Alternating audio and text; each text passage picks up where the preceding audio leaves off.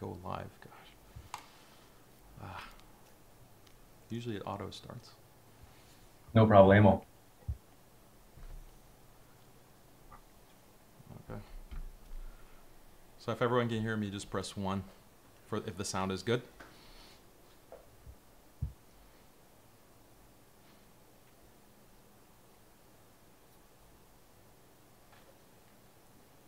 Okay, great.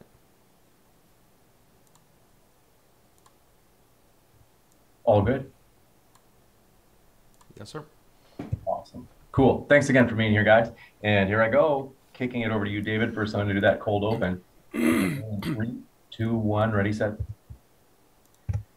Hey, everybody. Today we're debating whether or not Islam requires the violent persecution of Christians, and we're starting right now with David Wood's opening statement. Thanks so much for being with us. The floor is all yours, David. Thank you, James, and thank you, Daniel, for suggesting this topic.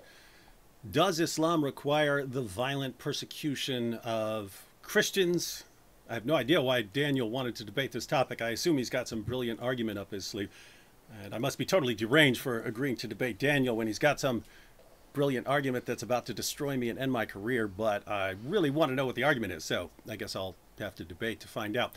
Now, I'm obviously not going to argue that Islam requires the violent persecution of Christians in every situation. It doesn't. If the Muslim community is too weak to violently subjugate non-Muslims, then it's the wrong time to violently subjugate Christians. And if Christians have already been subjugated and have become dhimmis and they've agreed to certain terms and they're paying jizya, there's no need to violently persecute them. There are plenty of teachings in the Muslim sources that seem to call for the ongoing degradation and humiliation of Christians even after they've become dhimmis, but there are other teachings which in which Muslims are told to honor their agreements with dhimmis. So I'll grant, for the sake of argument, that there's no requirement to violently persecute dhimmis. So what does that leave us with? Well, there are lots of Christians in the world who aren't dhimmis. There are lots of Christians who don't ever want to become dhimmis. Like me, you can saw my head off. I ain't giving you dime one, Daniel. Are Muslims supposed to live in a state of perpetual peace and harmony with non-Muslims? Not according to Muhammad. And this brings us to our first problem, Islam's emphasis on jihad and martyrdom. Islam programs people to want to fight non-Muslims. In Sahih Muslim 33, Muhammad declares, "I've been commanded to fight against people till they testify that there is no God but Allah, that Muhammad is the messenger of Allah, and they establish prayer and pay zakat. And if they do it, their blood and property are guaranteed protection on my behalf, except when justified by law, and their affairs rest with Allah."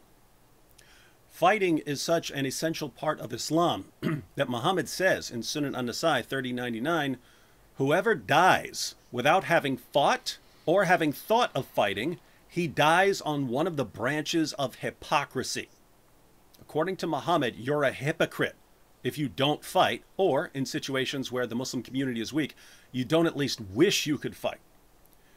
The emphasis on fighting unbelievers, combined with promises of virgins in paradise, led to an obsession with jihad and martyrdom in Islam. In Sahih al-Bukhari 2797, Muhammad says, "By him in whose hands my soul is, I would love to be martyred in Allah's cause, and then come back to life, and then get martyred, and then come back to life again, and then get martyred, and then come back to life again, and then get martyred." Being martyred while waging jihad gets you lots of stuff in paradise, gets you lots of virgins in paradise. So if you want to spend eternity deflowering virgins, you'll want to be martyred as much as possible. Why is this relevant here? Well, there are approximately 2 billion Christians in the world, and Muhammad made a religion that calls for the violent subjugation of the entire world and that presents jihad against unbelievers as your golden ticket to the virgin factory.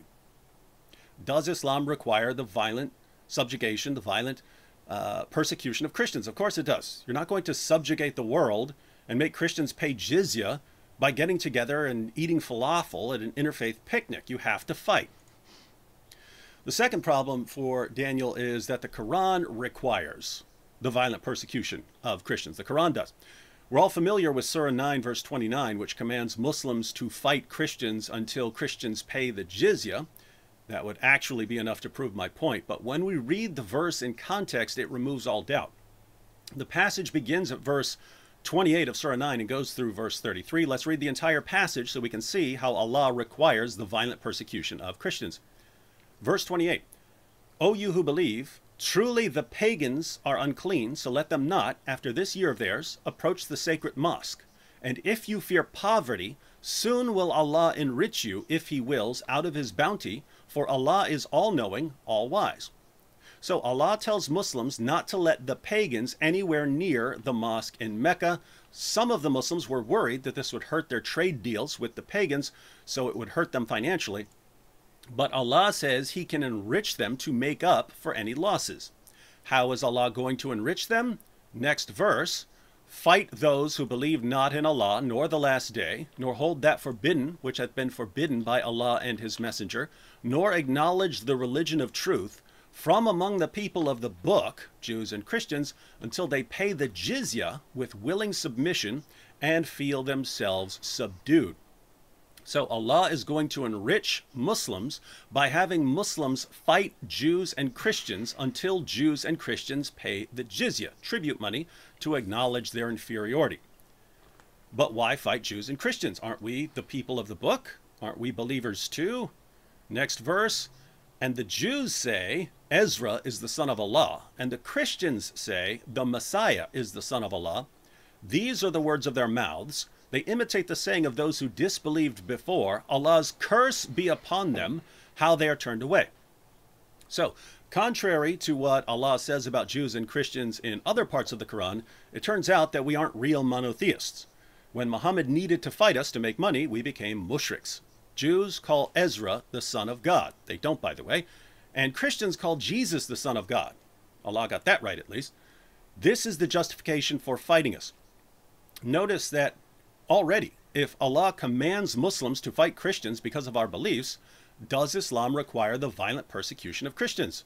Sure sounds like it. But have we done anything else? Next verse, 931. They took their rabbis and their monks to be their lords, besides Allah, and Christ the son of Mary. Yet they were commanded to worship but one God. There is no God but He. Praise and glory to Him. Far is He from having the partners they associate with Him. So now Allah says that Jews and Christians take rabbis and monks as lords besides God. We don't, by the way. And He goes on to say that He's far from having the partners we associate with Him. So we associate partners with Allah. That makes us mushriks. Any other reason to fight us? Next verse. They desire to put out the light of Allah with their mouths. Notice, it says with their mouths, not by the sword. This is referring to what we say. But Allah will not allow but that His light should be perfected, even though the unbelievers may detest it. Allah won't allow Jews and Christians to spread our false beliefs through preaching. But how is Allah going to stop us? Next verse, 33. It is He who hath sent His messenger, Muhammad, with guidance and the religion of truth, Islam, to prevail it over all religion, even though the idolaters may detest it. How is Islam going to prevail? We already read it, Surah 9, verse 29. Fight those who believe not in Allah until they pay the jizya with willing submission and feel themselves subdued. Now, that's the entire passage.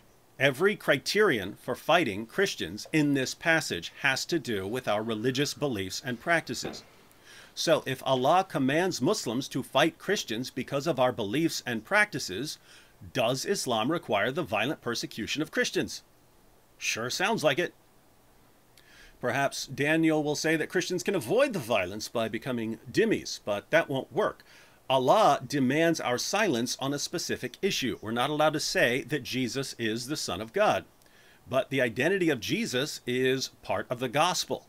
And we know from the book of Acts that even though Christians were happy generally to follow the local laws laid down by various authorities, if the authorities ordered them not to preach the gospel, they responded, "We must obey God, not man."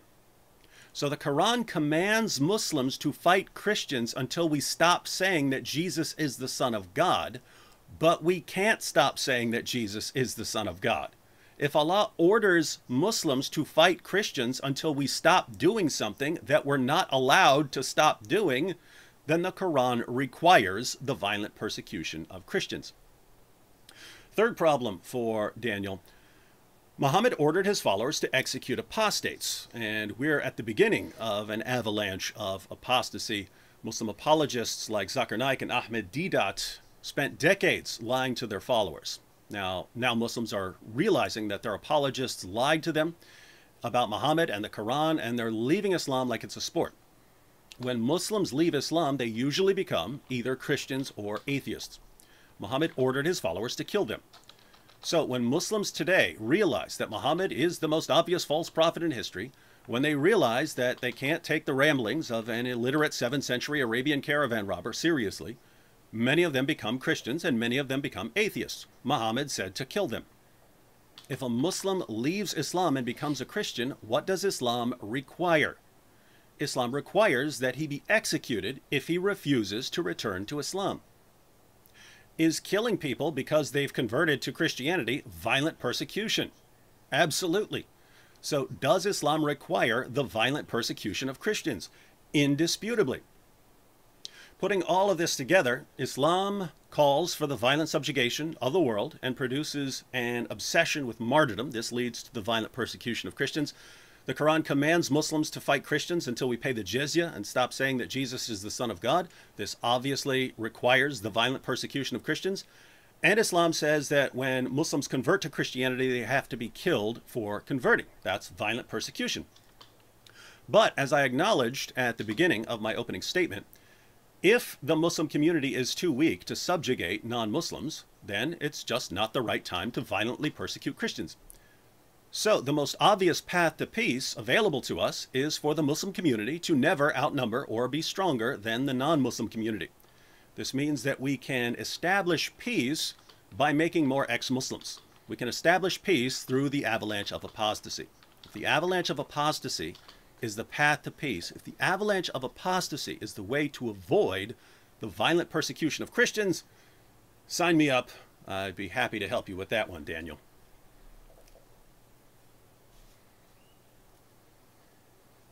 Thank you very much for that opening statement from David. And I want to let you know, folks, if it's your first time here at Modern Day Debate, we are a neutral platform hosting debates on science, religion, and politics. We hope you feel welcome no matter what walk of life you are from. And don't forget to hit that subscribe button, as we have many more juicy debates coming up in the future. With that, we're going to kick it over to Daniel for his 12-minute opening as well. Thanks for being with us, Daniel. The floor is all yours. Bismillah, alhamdulillah, salatu wa salam ala rasulillah. Thank you, James and David. Let's get to the heart of the matter here. David says that Islam endorses continuous violent jihad against Christians until they convert or pay jizya. And once Christians are living under an Islamic state, they're constantly discriminated against, and according to David, that is persecution. Let me make this easy for you, David. Guilty as charged. Islam is expansionist. It does require expansionist jihad. And when Islam is in power, it does discriminate against non-Muslims. Guilty as charged. But guess what, David? Every political system requires war and discrimination. There never has been, and there never will be, a political system that says we should not use violence to gain power and resources. There never has been, and there never will be a political system that says all beliefs and ways of life should be respected equally. There is no such political system. So why are you judging Islam according to these impossible standards? Let me explain. Imagine a world in which there is no violence, no war, and you can have a political system where every religion and ideology is equal, and there's no discrimination against any group. Sounds good, right? Well, it doesn't matter because this is an impossible world. No such world has ever existed. If such a world could exist, David's criticism of Islam might make sense. In the real world, however, David's criticism of Islam makes absolutely no sense because offensive wars and inequality necessarily exist. This is for the simple reason that groups are always engaged in violent struggle for power and resources. That has literally been the history of the world since the beginning of the human race. So Christian apologists focus on these two issues, expansionist war and then the whole inequality / dhimmi issue. First, let's talk about expansionist war. David wants to blame Islam for having expansionist war, but guess what? Every group, once it has power, engages in expansionist war. Literally every single group, past, present, and future. We have to have a realistic view of the world. In reality, relationships between nations are based on power, and nations are constantly competing for power and resources. The Muslim stance toward any other nation will depend on power. So where Muslims don't have power, they can pursue a political strategy of qualified peace and reconciliation with other groups, or even a situation where non-Muslims are privileged over Muslims. This was actually the case with the early Muslim community, not only in Mecca, but also with the Treaty of Hudaybiyah. When the Muslim nation does have more power, then it will pursue a strategy of spreading Islam through military conquest and privileging the interests of Muslims. Sounds terrible to the liberalized ear. How could you spread religion by force? But this is not just what Muslims do. All groups pursue this kind of two-tiered strategy. The difference is Muslims are honest about this strategy, whereas other groups are not. For example, America spins this beautiful picture about how it believes all countries in the world have equal rights and sovereignty. But the reality is American foreign policy is always aiming to create a world order that is under the control of American power and serving American interests. And this is pursued through all manner of coercion, war, violence. What would make America stop doing this? Nothing. Only if America loses power and is forced to stop by another more powerful nation. The same exact thing is the case with Russia, China, India, Israel, literally every nation. If you don't have power, try to forge peace and reconciliation. If you are in power, violently expand. Historically, Christian nations have literally followed this same exact policy. Jews have followed this exact policy. Hindus have literally always followed this same policy. Hindus are this nice little peaceful group when they live as minorities, but once they get a little taste of political power, like in modern India, they start bulldozing mosques and lynching beef eaters. So Islam has the same view that literally all other nations have, including Christian nations in the past. Now, some Christians might say, no, we don't believe in a Christian state that seeks to violently subjugate the world to Christian norms and advance Christian interests. Now, isn't it convenient that Christians take this line of peace and reconciliation in modern times now that they aren't in power? This is the pattern with Christians. When Christians were a weak minority under Roman rule in the first 3 centuries, they talked a lot about minority rights and how there should be limits on Roman control. But as soon as Christians come into power with Constantine, they're all about crusading and subjugating the pagans and the heretics.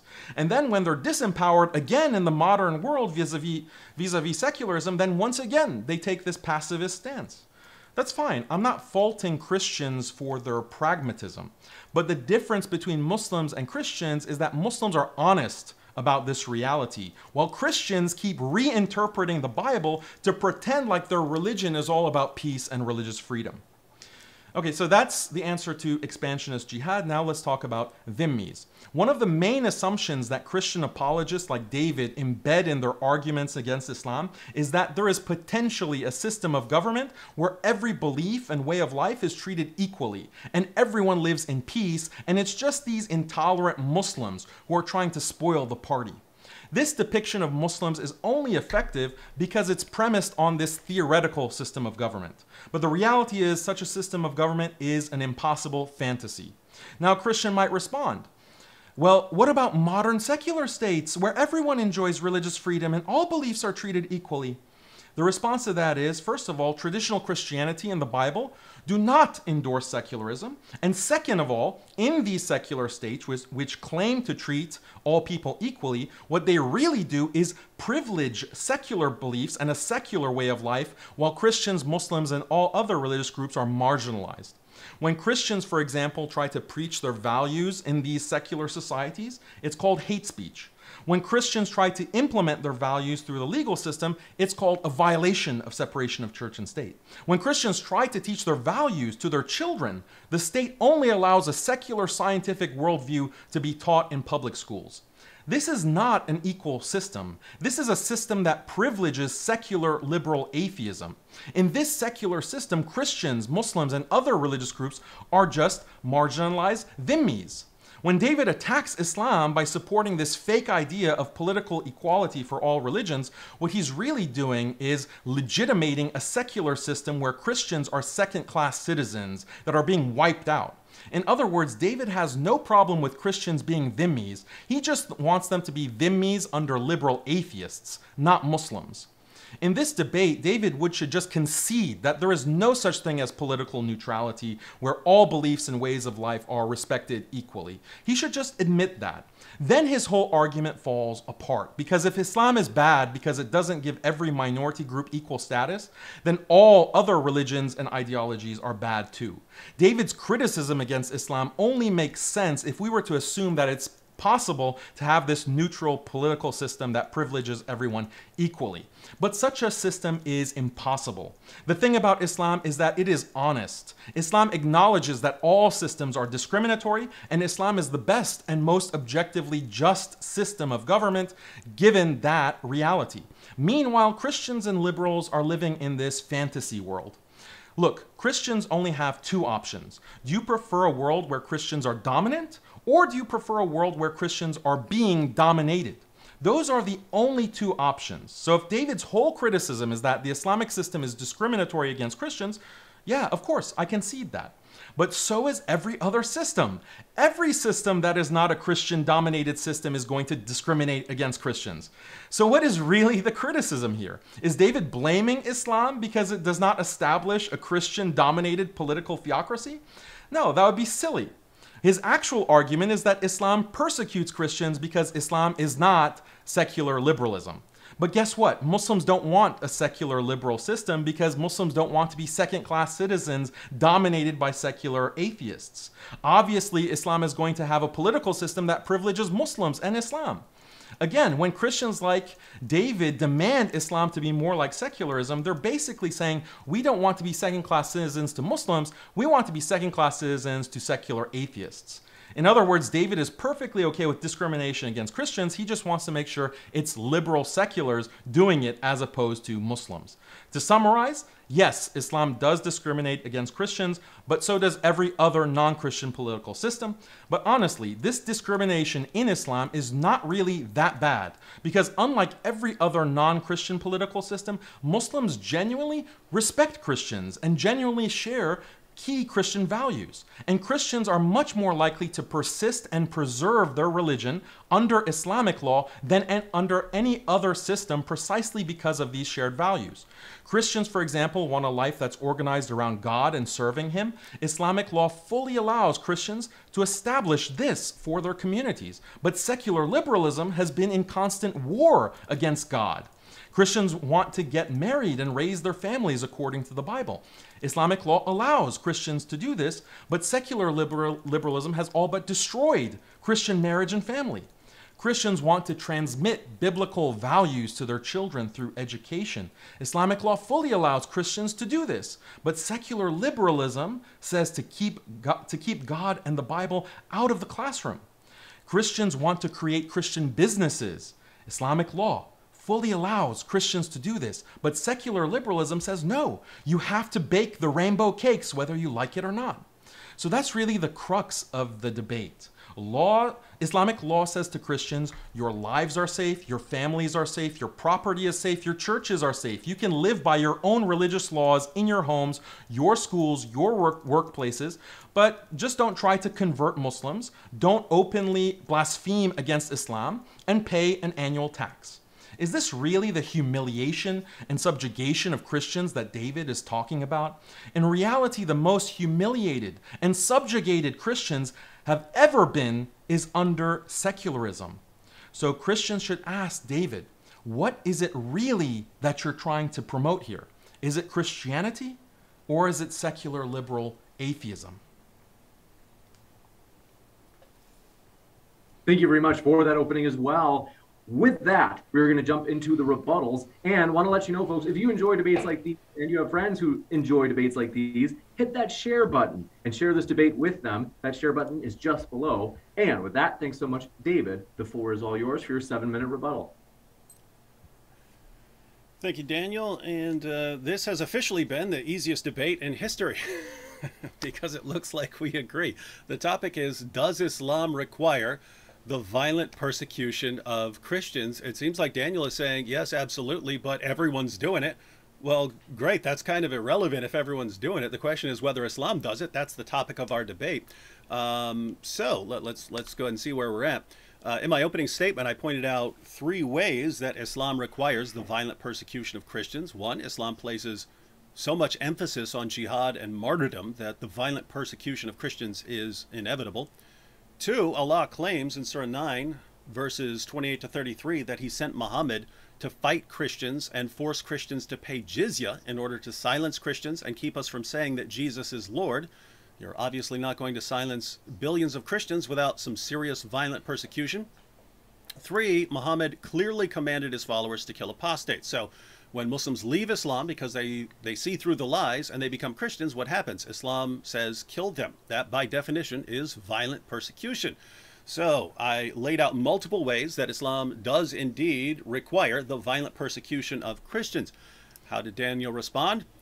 He didn't say anything that would address any of these points, except maybe thinking that dimitude isn't as bad as we might think, but we can always go into that a little further. Instead, he argued first that he says that he grants that Islam is expansionistic and that it discriminates against non-Muslims. No disagreement between us there, but as soon as he said that, the debate was over. This debate was over. We could have another debate on another topic, but on the actual topic of this debate, we agree. The answer is yes, Islam does require this. He says that other political systems do the same thing. Be interesting to look at debates, and I know Daniel's had debates on that before, but it's irrelevant.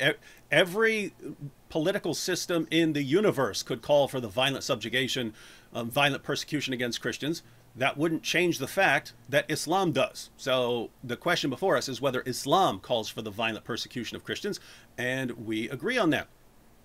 Second, he admits that Islam eventually wants offensive jihad. So Islam is eventually going to go around, as Sheikh Asim al-Hakim says, that Muslims will eventually go door to door and offer the options. You either convert to Islam, or you pay the jizya, or those are the options that are going to be given to Christians when when Muslims are powerful enough to go around doing that. So obviously that's not a situation we want to be in. What's Daniel's response? He says, well, other ideologies do it too. That's great, but not relevant to our topic. Whether every other ideology in the world is more peaceful than Islam, or whether every other ideology in the world is even worse against Christians than Islam, is not relevant. The question is, does Islam require violent persecution of Christians? Third, he says, well, Christians follow the same pattern. This would also be irrelevant to the topic, but this is one thing I'll grant, is this is a thing that humans do. When any group of people get in a position of power, they try to maintain that power. That's a human thing. The difference is that's not built into our religion. That's not what the apostles commanded Christians to do. That's not what Jesus commanded us to do, to go out and violently subjugate the world, or to strive after political power wherever we can find it. Later Christians did that. That's not built into our religion. It is built into Islam. It's built into Islam to subjugate everyone else, and everyone else has to be under the authority of Islam. But with that said, completely irrelevant, completely irrelevant. We could grant, for the sake of argument, that Christianity somehow calls for the violent subjugation of the entire world. What does that have to do with the topic? Does Islam require the violent persecution of Christians? We agree on that. Fifth, he says that Christians are much more likely to preserve their religion and their values under Islam. Well, that's just ridiculous. There's no requirement. There's no requirement right here in let's say the United States. There's no requirement that I'm not allowed to say that Jesus is Lord, that I'm not allowed to go preaching the gospel. There's no law here that says I can't go preach the gospel and that someone can't believe the gospel and leave their religion and become a Christian. There's nothing stopping us here.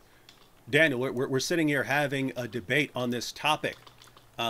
We couldn't have this couldn't be conducted in the same way in a Muslim country that is officially following the teachings of Islam, because of some of the things I've said already. That would be a death sentence.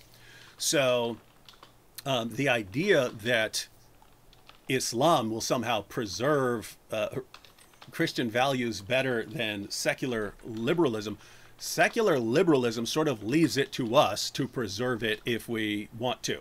And so that task falls to Christians to go ahead and do that. In Islam, it's, hey, you're a dhimmi now, pay us money, and whatever you do, you don't get to go around preaching the gospel. You don't get to go around criticizing Islam. You don't get to go around doing any of these things. And so you can just look at the impact that's had. That's had in the Middle East. There used to be Christian majorities, Christian majority nations. Now you look at the number of Christians in that population, and you end up with 4 or 5% population Christians in certain places. And so what happened there? Well, how did Islam preserve that religion for them? How did Islam help that? Well, you didn't. You treated them as second-class citizens and treated them horribly and persecuted them. And over a period of centuries, this sort of thing has an impact. Now, Daniel may say, well, secularism is going to do the same thing. That may be the case. Absolutely irrelevant. I'm not obsessed with controlling the world. I'm not told in my religion we're going to go out and subjugate the world. We're told we're going to be persecuted, that everyone's going to hate us, and that we're going to be on the receiving end of persecution, not that we're going to go out and become the persecutors. You have Christians who say, no, well, in order to avoid that, we have to go and become the persecutors. But in Christianity, we're told we're going to be the persecuted. So finding out that one day we may no longer be the world's top religion or something like that, it's not upsetting to us. In Islam, if you find out that you're not going to be able to subjugate the entire world, we got a problem, because that's what Muhammad said you're going to do. You got to thank you very much for that rebuttal, David Wood. And we're going to kick it over to Daniel as well for his rebuttal, which is 7 minutes as well. And want to remind you folks, if you haven't yet, hit that like button. And Daniel, thanks so much. The floor is all yours. Okay, David. So just to respond to your points, this is one thing that I wanted to ask you. When have Christians in history ever not sought to dominate Muslims as soon as they have the opportunity to do so? When? Name one time in history where Christians had power and they did not seek to dominate Muslims. You won't be able to find one example of that, and that's very significant, because Muslim rules with engaging, or Islamic rules for engaging Christians, are going to depend on Christian actions. And if Christians, as long as Islam has existed, from the time of the Prophet, peace be upon him, sallallahu alaihi wasallam, Christians have been trying to dominate Muslims, then that is going to shape what Islamic policies are. So wherever you see this kind of domination, or you see this kind of reaction from Muslims, it's not like Christians are these little lambs that have been, sitting peacefully in Europe or in, the Roman Empire, or the Byzantine Empire rather, and they haven't had any kind of belligerence. No, they're actively crusading. They're actively attacking Muslims. They're actively expanding. Now, you may say that this has nothing to do with Christianity, but Muslims can't bank on what, David Wood's peaceful, pacifist interpretation of Christianity. Muslims have to deal with the real world, and in the real world, throughout history, Christians have been extremely belligerent, extremely expansionist. So that's what Islam is actually addressing. So another thing that you mentioned is this avalanche of apostasy that supposedly Muslims are going through. Where's the evidence for that? I recently just posted stats, official objective stats from Pew on who is actually experiencing an apostasy of an avalanche of apostasy. It's Christians. It's Christians. And why do you think that is, David? I mean, this is something that we should address. The reason is liberal secularism. This is what is causing the avalanche of apostasy for Christians. Muslims are actually gaining numbers in terms of religious switching. So you can put out all of these, stupid videos with quoting, what you call dawagandists saying things about, oh, we have to worry about apostasy of our youth. That's all you have are sound bites and clips taken out of context. Let's look at the actual statistics about who is experiencing an avalanche of apostasy. You say Daniel concedes the debate. And that's false. I have not conceded the debate. Okay, the debate topic is that Islam endorses violent persecution. And implicit in this claim, or tacit to this claim, is that Islam supports measures which are not inevitable. But I just explained to you in a very clear way that this kind of violence that you're criticizing Islam for is actually inevitable. And you acknowledge that. You said this is human nature. And so again, I'll ask you, do you concede that any existing system counts as violent persecution?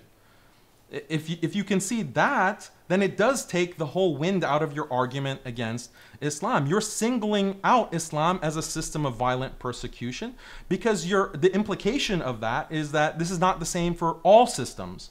You should make that explicit. You should concede that, yes, there's violent persecution in all systems, all political systems, including the secular liberal one. The term violent persecution implies injustice. It implies something that is contrary to human decency. So that's the definition that or the connotation of the word that I'm operating under with this debate topic. So I do not concede that there's violent persecution. I concede that there's discrimination, but discrimination is inevitable. Okay. You claim again that violent expansion is not built into our religion. Yes, it is. Violent expansion is not built into Christianity in the sense that you want it to mean, in the sense of, oh, well, right now, today, me, David Wood, I'm not going to go and start hacking people, as you put it. Rather, when I say that violent expansion is built into your religion, what I mean is that it is something that is morally acceptable according to Christianity. And in our last debate, you conceded this. You actually conceded and said that, well, if God commands you to go and murder or kill men, women, children, infants, and bash their heads on stones, if God commands it, then it's fine. There's no moral problem with that. So it means that according to your God, that is something morally acceptable to do. So you should really concede that. It is built into your religion, even though right now God might not be telling you to go and violently expand, but it's still a part of what God has commanded others to say, other believers to say in history according to the Bible. You say that Middle East used to be Christian, majority Christian. Okay, fine. Yes, I agree that the policies of Islam have led to Christians converting to Islam over the course of 1400 years. But look at what secularism has done to Christians. Europe also used to be a majority Christian, hardcore Christian. Look at it now. Europe is the graveyard of Christianity. What has caused that, David?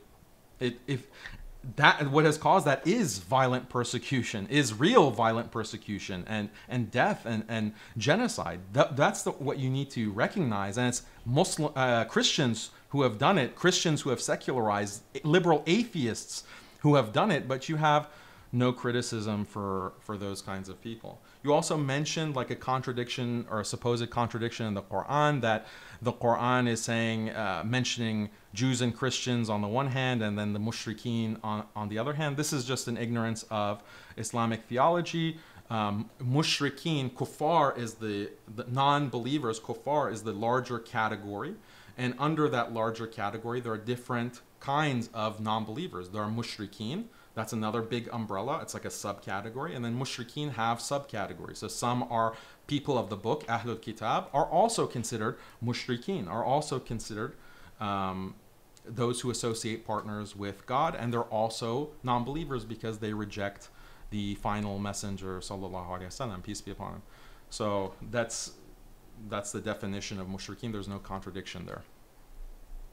Thank you very much for that rebuttal as well. And we're going to jump into open conversation, folks. If you happen to have a question, feel free to fire it into the old live chat. If you tag me with @ModernDayDebate, that's one way to submit a question, or super chat those get pushed to the top of the list. With that, thanks so much, gentlemen. The floor is all yours.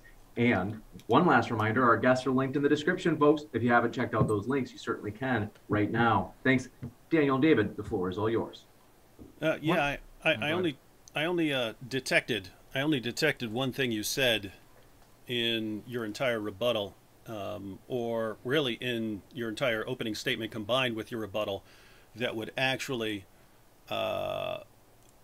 be the negative position on the actual topic. So I only detected one thing that is actually relevant to our topic, and that is your claim that you didn't concede that Islam requires the violent persecution of Christians, because you said violent persecution would require injustice, and you don't view it as injustice, and therefore it's not violent persecution. So killing apostates, violently subjugating people because of their religious beliefs and practices, saying that I have to subjugate this group because they say that Jesus is Lord, and force them to pay me money, that I have to go eventually, if I get into a position where I'm strong enough, that I would go door to door and knock on the door and say, hey, you either have to convert to Islam, or you pay the jizya, or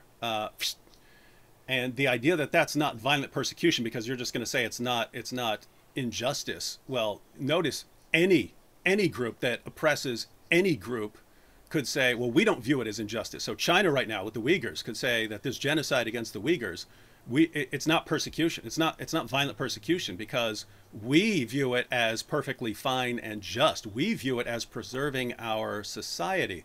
And so just changing the name of a term doesn't actually change what it is. Following this reasoning, you could go and drink alcohol and say, well, I'm not drinking alcohol, I'm drinking beer. I'm not drinking alcohol, I'm drinking champagne. See, I'm calling it by a different name, therefore it changes what it is. So it looks to me like if we were to agree on what it means to violently persecute people and say, well, it's not your personal preferences about what happens to be injustice, then it looks like everything else we agree on, that Islam does call for the violent persecution of Christians. No, like even in the example of like a Muslim nation, an Islamic nation, or Khilafah, the Caliphate, there's not necessarily this requirement to constantly be at war with Christians. There can be peace agreements that are formed. And this is clear in the example of the Prophet, peace be upon him. This is clear in the caliphs, the righteous caliphs, in their example. And throughout Muslim history, Muslims have formed pacts and treaties, agreements with Christian nations and other nations. That is always on the table for the caliph or the emir to decide that, look, we're going to have this kind of agreement. But it's a qualified agreement. It's not, we'll never have any conflict with Christians ever, or we'll promise never in the future, in 1,000 years, not to invade Christian lands. There's no agreement like that allowed in Islam. But for periods of time, for a generation, 2 generations, you can have that kind of peace agreement. And this is demonstrated by the Prophet, peace be upon him. Now, let me just ask for a clarification, because I don't actually know your position. This has been my understanding of that whole process, because and this is based on trying to make sense of the progression we see in the Quran and the the Hadith and the Tafsir, as well as what various Muslim scholars have said. But my understanding has been that everything is based on the pattern of Muhammad. When Muhammad is the persecuted prophet in Mecca, he preaches a message of, let's not kill each other, let's not persecute each other here. And then later on, he formed alliances and had a larger number of followers around him. Then the message changed to one of defensive jihad. You can fight now, or actually eventually required to fight in self-defense of the community. So if someone is attacking the community in various ways, then you would fight back, and Muslims should unite and fight back. And then eventually you have offensive jihad. Once Muslims were powerful enough to subjugate Arabia, then they subjugated Arabia. So I've always regarded what you were just saying about forming peace agreements, and you said that they're temporary. I have viewed peace agreements as temporary in the same way that Sheikh Asim al-Hakim views them. He says, yes, right now, when we're not powerful enough to go out and wage offensive jihad and fight and subjugate and force people into those three options, right now we should focus on, you know, increasing our faith and building up our community until we get to the point where we're strong enough. So I'm not disagreeing with you that Islam allows you know, treaties and peace agreements in various situations and so on, but as you pointed out, that seems to be temporary, and the goal doesn't seem to be peace. The goal seems to be, hey, we're not strong enough to fight right now, so it's in the best interest of the Muslim community if we agree to peace with these people who, as of right now, are too powerful for us to subjugate. But eventually we get strong enough. Once we get strong enough, then we're going to have to go and fight them. That's the pattern that I see in the Muslim sources, and I know there are Muslims who would agree with me. But yeah, what's your that's your view? I mentioned the two-tier strategy in my opening, and I mentioned how this is what every group has done, including Christians. When they didn't have power, they were about reconciliation and peace in the first 3 centuries of Christendom. And then as soon as they get power, they are expanding, they're persecuting heretics, they are killing non-believers left and right. This is also the history of Christendom. And it's only because Christians do not have power now that they promote this kind of freedom of religion and equality, free speech. Look, I'll ask you, David, a question. If you somehow had power over the entire world, okay, or you had become the dominant superpower, and your nation had this weapon, this futuristic weapon that could subjugate everyone throughout the world, okay, with the click of a button, even more advanced than nuclear warheads. You somehow have this technology as a Christian.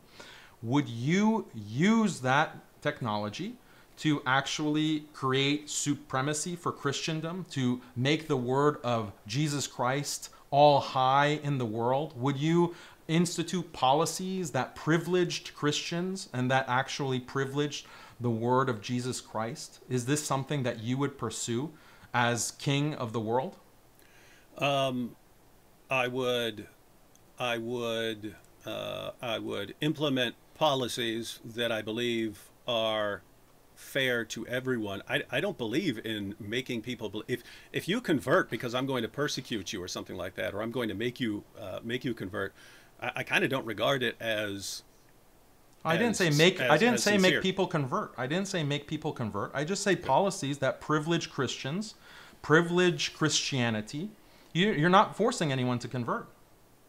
You're giving an incentive. The policies that I would think of as being beneficial to Christians would be beneficial to almost everyone, unless it's someone who wants to go out and subjugate and persecute other people and so on. So you would institute policies that are preferential to Christendom. You just think that Christianity is the best for everyone. No, I'm saying policies that I would regard as the best for Christianity would also be the best for everyone else who isn't trying to subjugate the world. Let me just give you an example, right? So you take the time of the apostles, when the apostles are going out and preaching and so on.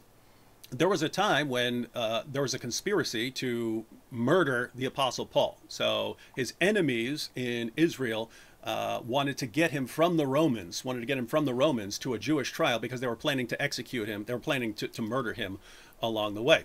And the apostle Paul tells the Romans, hey, there's a plot to kill me here. Don't let them do it. And the Romans actually use their army to get him to safety. Then he's having a trial, and it's clear that people are coming after him based on certain claims that he's made and so on, that Jesus is Lord. And he says, I appeal to Caesar. He says, I appeal to Caesar. Who's Caesar? Caesar's a total pagan. But the apostle Paul was totally happy, saying, hey, I'm a Roman citizen here, and I have certain rights, and those rights are a benefit to me. Namely, people can't just randomly kill me over things. The government will protect me. So that's a situation where what was best for the apostle Paul didn't need the Roman emperor to be a Christian and to enforce Christianity on people. Paul wanted the freedom to go around preaching the gospel and not to be interfered with. And so I'm fine with that. Like the Apostle Paul, I'm fine with that. I'm fine if the government says I'm not going to interfere. This is irrelevant to the the things you're saying things you're saying are irrelevant to the entire debate. No, it's not, because you're complaining about Islam wanting to have this kind of Islamic law implemented across the entire globe. I'm giving you the exact same scenario. I'm saying if somehow Christianity was dominant and you could privilege Christianity through policies that would, basically through force of law, privilege Christian belief, incentivize conversion to Christianity, even punish blasphemy, let's say, but you can strike that if you don't want it. There's still law and order. You're not forcing anyone to convert, but you're just establishing a system where Christianity is privileged. And you said right now that, yes, you would want that kind of system because Christianity is the best. So you want a system like you're the king, but you would have like a Muslim vice president or vice king, and your administration would have Hindus and Buddhists and Muslims, because it's freedom and equality for all, right? According to your system, right? Let me just give you my view, because it might help you understand things. Just answer the question. Just answer the question. You have these very long answers, David. There's a huge. You can just say yes or no. Why can't you say yes or no? There's a huge misunderstanding here. You assume that political power is good in the sense of if your group can get into political power, then you can implement your policies. I view political power as something that will corrupt people once they have it, almost inevitably. So if you take Christians who for 3 centuries have never crossed their minds to get violent, suddenly you give them a bunch of political power, and they've been persecuted for centuries now. It's a pretty natural inclination to say, all right, now we have to stop and never be in that situation again. So let's go out and strive for to maintain this sort of political power. So you think that Christians should never have power? Because power corrupts, so Christians should never strive to have power. You want to live in a world where Christians are always being dominated by other groups? Not what I'm saying. Not what I'm saying at all. I'm saying there are two choices here, David. Christians are dominant. They have a dominant system that privileges Christianity, or Christians are being dominated. Those are the only two options, logically. Which one do you prefer? I would not trust a system where Christians dominate and enforce Christianity on other people. So you want atheists? You want atheists to be dominant? I don't trust any of them. That's the point. That's the point. That's the point. I don't trust anyone who's going to be implementing these kinds of policies. That's why, if you're going to do anything, the best case scenario would be something that is best for the most people, where the government actually says, okay, there are certain things that we're not going to interfere with. If you guys get violent, then yes, we have to interfere with it. If one group is going to subjugate another group, then we have to interfere. But apart from that, we're not saying you have to believe this, or you have to agree with that religion, or you're not allowed to say that religion. Daniel, you're free to walk down the street and preach your religion. I'm free to walk down the street and preach my religion. You're not free to preach your religion. This is something else I wanted to respond to. You're not free to preach the Bible. Go to any European secular country. There are hate speech laws. In Finland, they just put someone in prison for sharing verses. Then they would be screwed up. Then that would be messed up. If you're punishing people it's for hate speech. For hate speech. Yeah, it's hate speech. No. How is that? The secular justification is that these verses are hateful. You can't teach these verses. Because I don't, but that's the point. I don't want governments to have that kind of authority over people, because inevitably they become corrupt and start crushing people. So I don't like it from secularists. I don't like it from Muslims. I don't like it from anyone. No, that's based on it's very simple. Don't stop me from saying what I want to say unless I'm calling for violence or something like that. You're saying they're doing it too. Great. Then I don't like it when they do it. I don't like it when they do it. I don't like it when Muslims do it. If Christians do it, I wouldn't like it when Christians do it. And again, nothing to do with the topic right now. Does Islam require? No, it does. the All violent of this persecution has to Christians? do with the topic, because the topic is religious freedom and religious The minorities. topic is not religious freedom. The topic is, Those are the points that does you're bringing up. Islam- You're saying does- that your argument was that Islam infringes on the rights of Christians. This Daniel- is a infringement of your religious rights. Absolutely So that's it what does. the topic is. You want to move maybe into like a new zone of anything that's been brought up in the statement so far once you guys are ready. I know if you have one last thought on that, David. Well, I didn't Yeah. have any answer from David on this question. You want Christians to be dominated, so that means you No, want... it's not.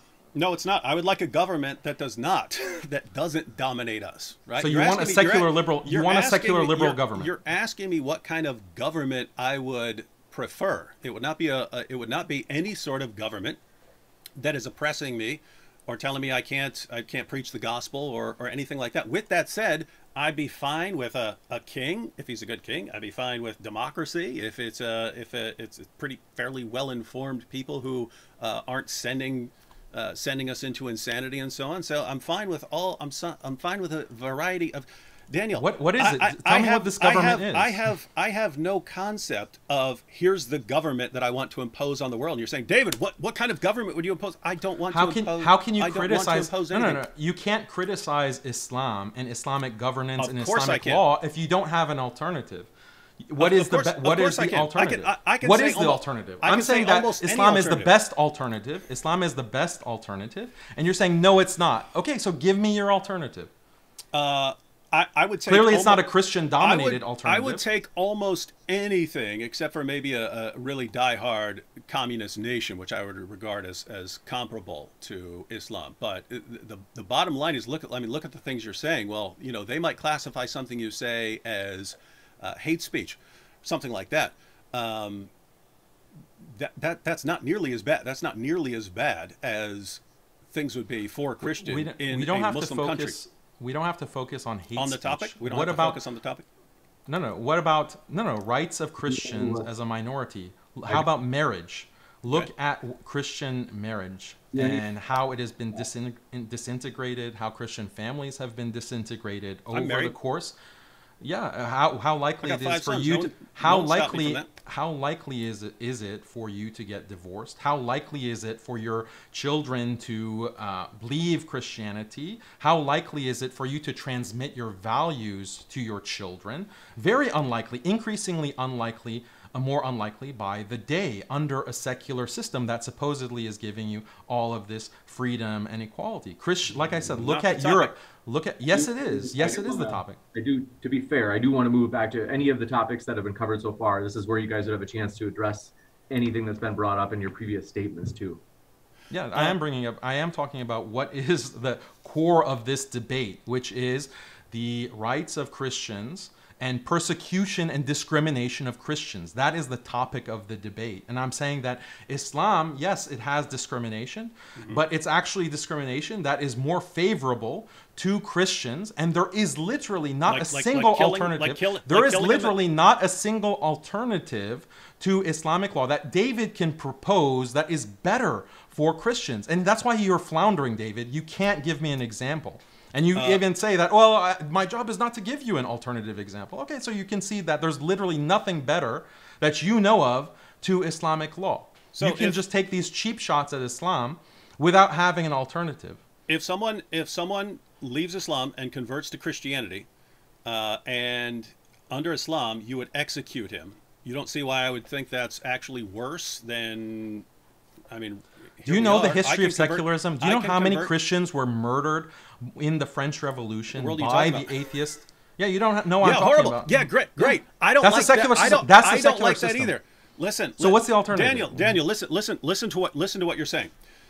The topic is, does Islam require the violent persecution of Christians? There are all sorts of ways we can look at this, calling for the violent subjugation, making them second-class citizens, making them pay tribute money, killing apostates, things like that. And your response is, but the French Revolution did it too. It's like, it's not even the tu quoque because you're not saying I did it, but it's like a kid when you say, hey Johnny, why'd you steal that candy? Well, Mom, everyone was doing it. everyone who's doing it. If something is inevitable, the fact. My argument is that this kind of discrimination that you're whining about, Okay, and then we other agree. apologists, that's something fundamental. No, it's discrimination. That's something that's inherent to any government system. And the modern secular system discriminates and persecutes Christians much more violently than anything that Islam has done. And the history of secularism has been far more violent in persecuting Christians than anything that has been done in Islam. And I think that your audience, most Christian conservatives that I get are from the secular government and atheists. Who's trying to ban your channel? Who's trying to ban your channel, by the way? That's true. I don't like that either. I don't like that that's either. secularism. So That's true. what if all Christian channels were being banned?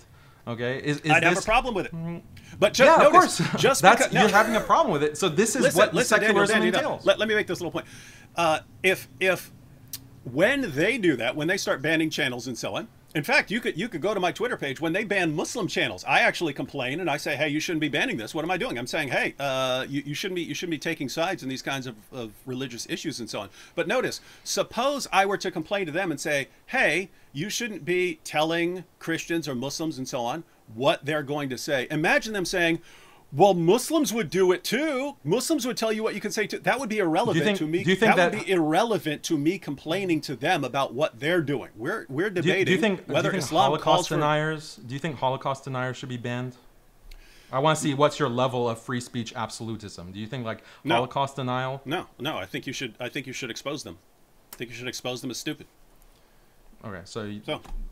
Yeah, I'm not How about a government policy that says that if you're a Holocaust denier, or let's say you're a member of the KKK, you're a neo-Nazi, you're a racist, you cannot be in certain levels of government, you cannot take public office, you're banned from those positions. Do you agree with that? I'd have to think about it. Again, Daniel. I'm not. So neo-Nazis are okay to take official positions in the government, according to you? No. I mean, what sort of I just want to see which beliefs do you want to discriminate against? Because you say that you're open to all beliefs. There shouldn't be any policies against any belief. What about neo-Nazi beliefs? What about KKK? So in your ideal government, Daniel, this is such a simple topic. This happens. Don't interrupt me, David. In so many debates. Do not interrupt me, David. Let me finish my thought. First, I ain't your dimmy here, but I'll go and let you continue. But the point is, maybe soon. Everything you're saying maybe is a soon, David. Don't speak too soon. It's not end of the debate over. We don't know if you're going to be my dhimmi or not. But answer the question. So you're fine with, are you fine or are you not fine with having neo-Nazis, KKK members, people with these kinds of beliefs, outright racism? They're not violent. They just espouse this kind of white supremacy. Are you fine with them being in positions of government, public policy, and being able to like preach their views about white supremacy?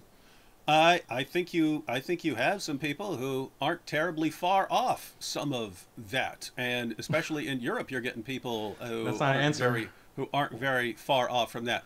You approve of that? Do you approve of that or not? No, you're oversimplifying it. If you wanted to rule, if you wanted to rule people out, you'd have to describe the policies that would be used and show how they would be implemented in order to ensure that certain people with certain views are excluded. And if those policies... Do you think they should be excluded? That's the question. If those policies... You're just rambling. You're avoiding the question. I'd have to see the policy.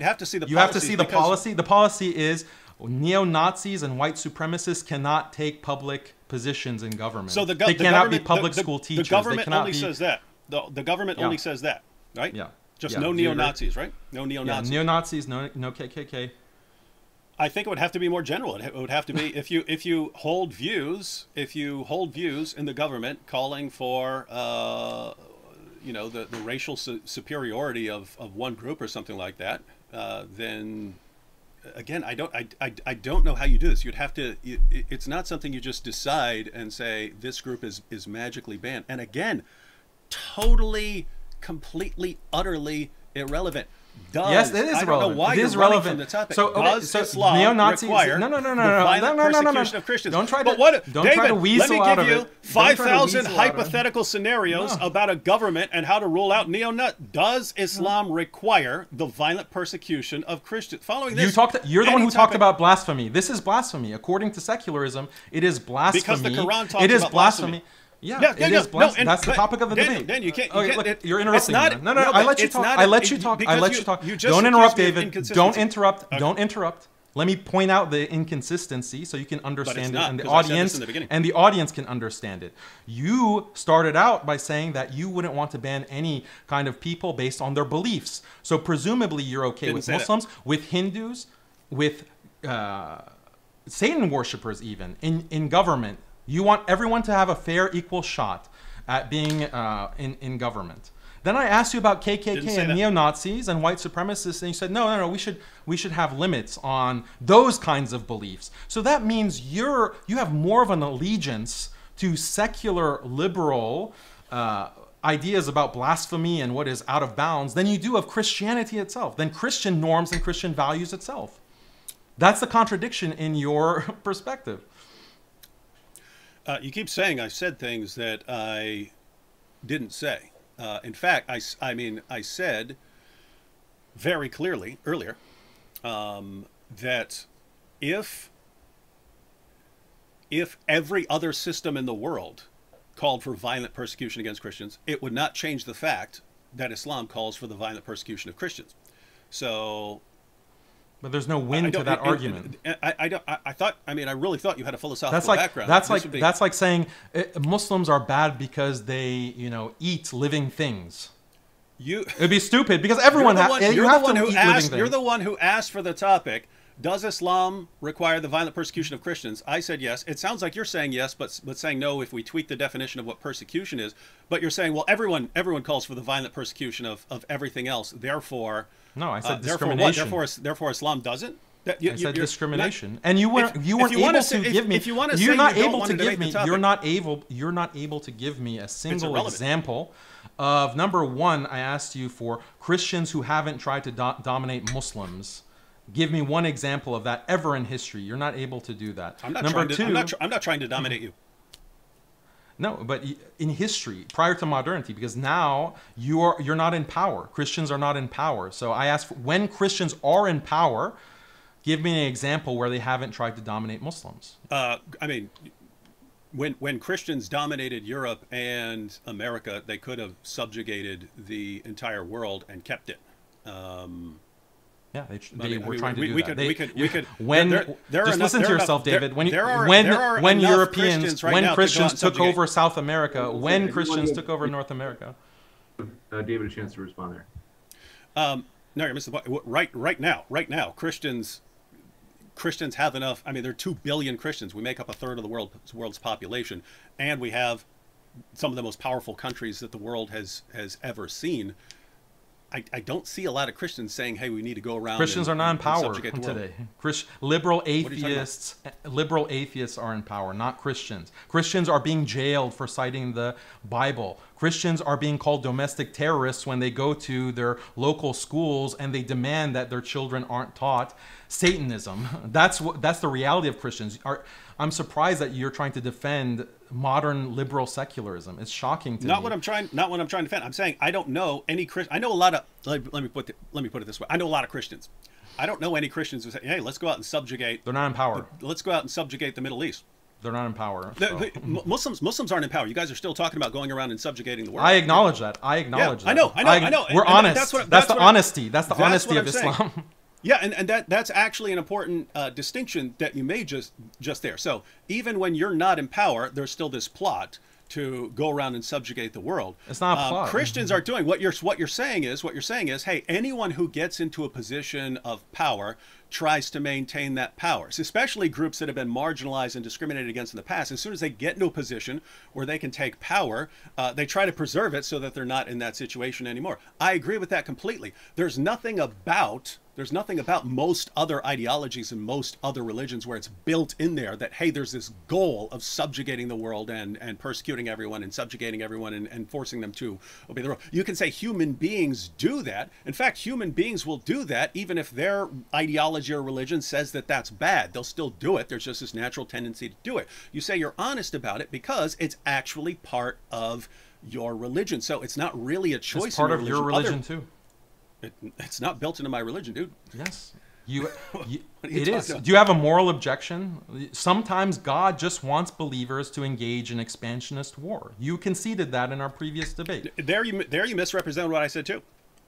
Sometimes, okay, this is the statement. Sometimes God just wants believers to engage in expansionist war. Sometimes in human history, maybe not now, but at certain points in history, God has wanted believers to engage in expansionist war. That's true, right? Jesus wanted that at some point. Yeah, as testified to in the Bible, yes or no? Concede it. Say it. I thought I made this entirely clear. Say it, David. Save it. No, because it's misrepresented. You're misrepresenting everything I'm saying. The Bible. Sometimes God wants believers to engage in expansionist war. That's what the Bible says. You mean sometimes now? No. So listen. Not now. I didn't say now. Okay. Sometimes in the past. Let me explain. Because I thought this was totally clear, even though it's completely irrelevant to this debate. In Christianity, we've been commanded to love everyone, to honor all people. That's what we've been commanded. You honor them by subjugating them. You would point out, no, that's what we're told. We're not honoring them by subjugating. Now you're doing what you did with the definition of persecution. Well, it's still just you love them by killing them. You love them by killing them. No, look, that's what Augustine argued. We are not in a position to say that sort of thing. If we're told Augustine said it. If we're told to live in peace with all people, and you say, well, to live in peace is to murder them all, great, thank you for sharing your Islamic views. Is the world going to be the most peaceful? Isn't the world going to be? We have to go into 2-minute segments if we can't stop the interrupting. I do want to give David just a little bit more time. Sure, okay. Sorry, apologies. So when you're talking about the Old Testament, I'm pointing out that is not, in a previous debate, I pointed out that what you had there, very different from a situation that we're in today. You have God actually there, pillar of cloud, pillar of fire, fills the temple, performing ongoing miracles, no disease, no miscarriages. They're ongoing miracles, and you have the visible presence of God. Any sin against God in that situation is not just a random sin. It's you're flying in the face of God. You're saying, hey, I know what you require. And I know you're the true God, and there's no disputing this. And I've agreed to follow these rules because I didn't have to agree. I could have walked away. I've agreed to follow this, and therefore there are harsh penalties, and that's associated. And that entire covenant is associated with a land. You're asking me, does God have the right to do that? Yes, I would say that God has a right to do that. Okay. Then but you said God just wants believers to. Sometimes God will want believers to engage in expansionist war. You just said yes. That's not no. Look, God could subjugate the entire world, as far as I'm concerned. If God wanted to come down here and take over the world, that's morally valid. That's not my objection. That's morally valid. That's morally not valid. my objection to Islam. First of all, yeah, the question, we know your objection to Islam is that Islam is not true. Yeah, we know that. Like what kind of, but the thing that you do in your videos and in these debates is that you want to portray Islam as unjust. You want to portray Islam as somehow violating a moral code and doing something that's morally objectionable. And therefore, Islam is false because it commands something that's morally objectionable. My response logically to that argument is to say that no, you do not have a moral objection to expansion or war or violence or subjugation or discrimination or persecution. You do not have a problem with that morally because your own religion has advocated for it. And right now, just 2 minutes ago, you conceded that sometimes God, yes, he will command believers to engage in those types of behaviors. So your argument collapses. Your argument, it has no legs to stand on. That is the whole point that I'm trying to get you to recognize, that you're just arguing in a circle. Yeah, you're going to fall back on the idea that, oh, well, Muhammad sallallahu alaihi wasallam wasn't a true prophet. Okay, yeah, that's a separate debate. Okay, but the debate that, or the kind of reasoning that you employ is that Islam is false. Why? Because Islam commands its followers to do unjust things, to do things that are contrary to human morality. But that, you can't make that argument. Why? Because according to you, Jesus also commands sometimes people to do exactly this kind of behavior that you're criticizing Islam for. And in fact, Jesus is commanding more than what Islam has required in the past. So you don't have a moral objection. That is the entire point. And getting back to the subject of the debate. Wait, look, can I answer? Can I respond to that real quick before, and then you can go? Go ahead. Okay. So, massive straw man of my argument. I've said in the past repeatedly, if I thought that Islam were true, I'd have to be on board with jihad. So it's not Islam is false. It's not Islam is false because it calls for the violent subjugation of the world. My position is not Islam is false because it calls for the violent persecution of Christians. The vast majority of the time, if I'm talking about jihad and what Islam commands, it's a response to politicians and journalists and educators and entertainers and lots of Muslim organizations and lots of Muslims, Muslim speakers, Muslim preachers who say Islam is a religion of peace and tolerance, and Islam has nothing to do with any of this. That was the mantra from the time of 9/11 on, that Islam is this religion of peace. I'm trying to show over and over again from the Muslim sources that that's not what Islam is. So this is not, so notice that's separate from the issue of Islam being true or false. I'm saying it's false to say that Islam doesn't teach these things. Islam does teach these things, right? So that's separate from the issue of saying with the subtext, it's false. With the subtext that look at these crazy barbaric Muslims. Are you trying to pretend that that's not the whole subtext of all of your videos? There are crazy barbaric Muslims. There are crazy. Because if you're honest, you'd say, look, Islam does teach these things like persecuting the heretic or the blasphemer. If you're honest, you'd say, well, guess what? In the Bible, also Jesus has also commanded this in the past. Notice if someone that would be the honest thing to do. Listen. If someone instead of hiding it from your audience. I'm granting what you're saying. If someone were to say the Old Testament never taught such and such, and the Old Testament did teach such and such, then it would be perfectly relevant to point that out. And you can point that out whether you believe in the Old Testament or not, whether you think it refutes the Old Testament or not. Look at your comment section. Look at the people who are commenting on your videos and saying, yeah, look at these crazy Muslims. Look at how barbaric Islam is. Why don't you point to all your thousands and thousands of commenters on your videos and say, hey guys, calm down. I'm only pointing out, what Islam is about. We have these same exact things in the Bible. Jesus is cool with all these things too. There's no real moral objection here, despite my goofy videos. Why don't you say that? There's obviously a problem. Notice, following what you're saying. So first, alcohol is allowed in Islam. Then later on, it's not allowed in Islam. So notice, if you were to say, hey, notice if you were to say, hey, alcohol is wrong, and I were to say, but it wasn't always. Therefore, he's being a hypocrite, and you can never say it's wrong because it was. Yeah, if I said that there is something inherently evil about alcohol and something that is. Yeah, well, in heaven, believers, the denizens of the paradise in heaven, all drink wine. Yeah. There's something inherently evil about drinking. There are evil consequences of it. It's a consequentialist point, and it's banned on that reason in Islam, and the Quran bans it. That's the wisdom behind the banning of alcohol. But if I had that kind of response and said that, yeah, alcohol is inherently evil, yeah, that would be a contradiction, but you're strawmanning. So I would agree. God has the right, if God wants to. God, I mean, as far as I'm concerned, if God wanted to wipe us all out and say, human beings are just too bad, I'm gonna wipe everyone out, I would think that God has the right to do that. He's the one who created us and sustains us for every moment of our existence. But what you have biblically is once you progress, so you have in the ancient world, so you're talking 1400 BC, very, very weird place. You have these rules for a particular parcel of land for a certain amount of time. Then when you get to the gospel, in other words, the final marching orders of Christianity. In other words, if you can read, contextualize all you want. Contextualize I'm all saying you want. The Bible contextualizes itself. The final marching orders. If you read the Bible and say, what am I supposed to do now? I'm supposed to love everyone, to live in peace with everyone, to harm no until one, Jesus returns. to do good, to even if God. Read Revelation. God read will judge. Book of God Revelation. Will judge. God will judge. That's He'll the point. come That's the point. and he'll rule with the iron rod. I trust Jesus to rule. I do not trust human beings to do a good job of it. That's what I'm saying. The final marching orders of Christianity, right now, what are we supposed to do? Live in peace with everyone, to the best of our ability. Doesn't always work like that. Love everyone.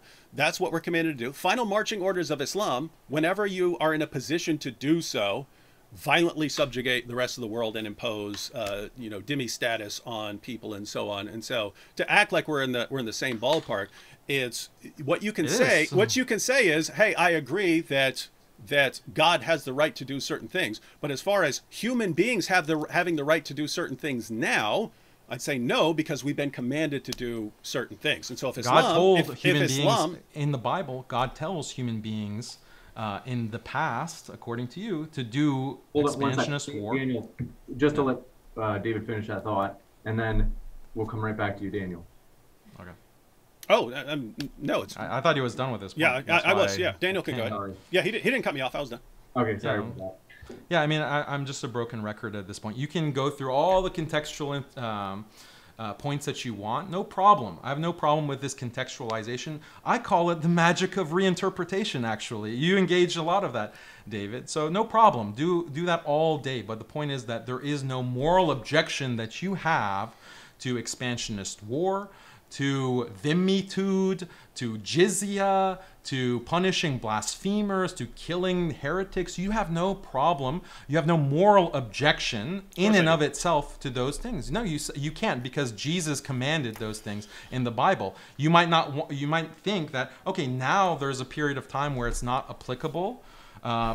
But you have no moral objection to any of those things. So you have no moral. Wait. You have no moral objection. You have no moral objection to alcohol, right? In and of itself, no. Okay. Because it's something that at certain times can be made permissible by God. Then we're using the term moral very differently here. And matter of fact, let me give you an example from the Quran. So I thought that you're not supposed to bow down to various things.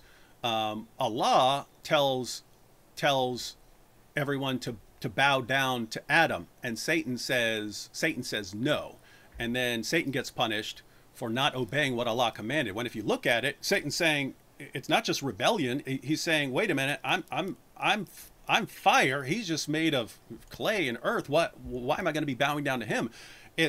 It seems like Satan was actually, from an Islamic perspective, on the right page. Wait a minute.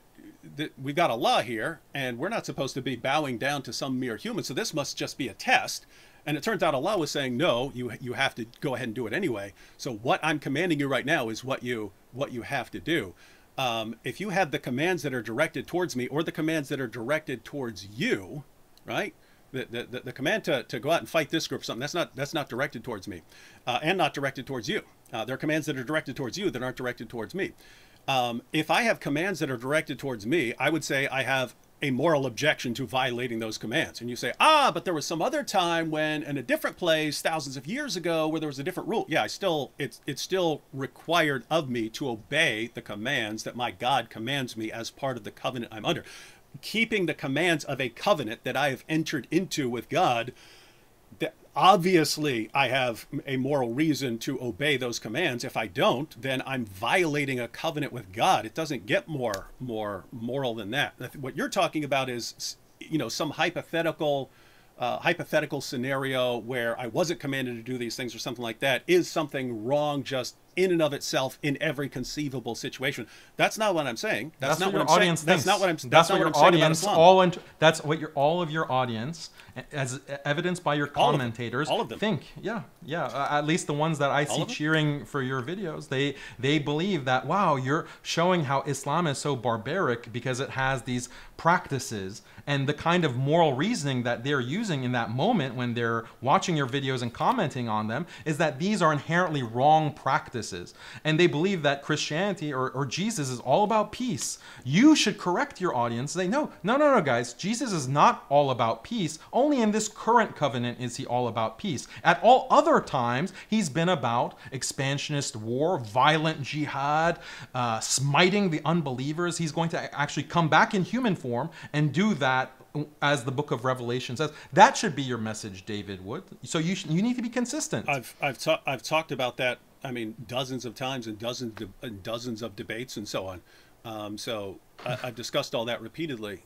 My objection to Islam is that Muhammad is the most obvious false prophet in history. That's my objection to Islam. But in addition to that, it also calls for the violent subjugation of the entire world. So people need to be aware of it. And as does every system. People who say it doesn't need to be corrected and refuted. So that's my position, in case anyone's not clear on it.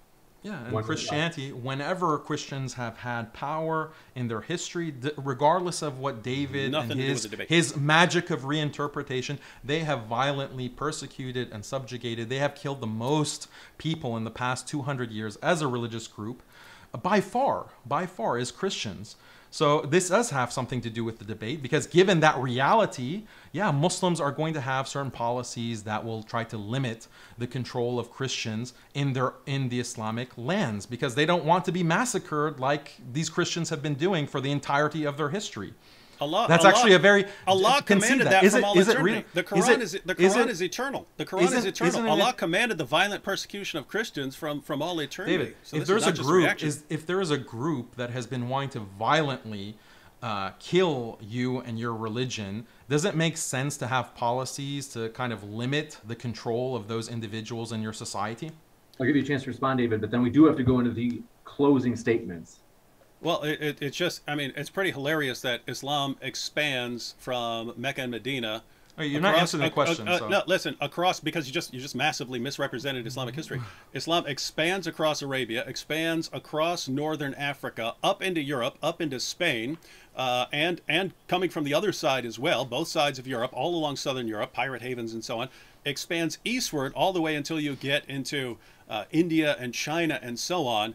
And to say, oh, you know, it's just because everyone's attacking us.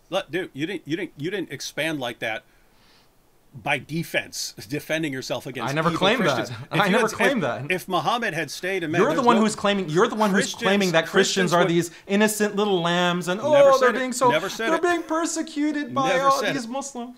Okay, yeah, you're complaining about Muslim policies, and I'm saying that those policies are actually very reasonable. That's the topic you suggested. Does Islam require the violent persecution of Christians? I'm saying that this discrimination actually makes a lot of sense, given the violent nature of Christians as demonstrated through history, not the magic of reinterpretation of David. We have to kill the apostates because of the violence of Christianity.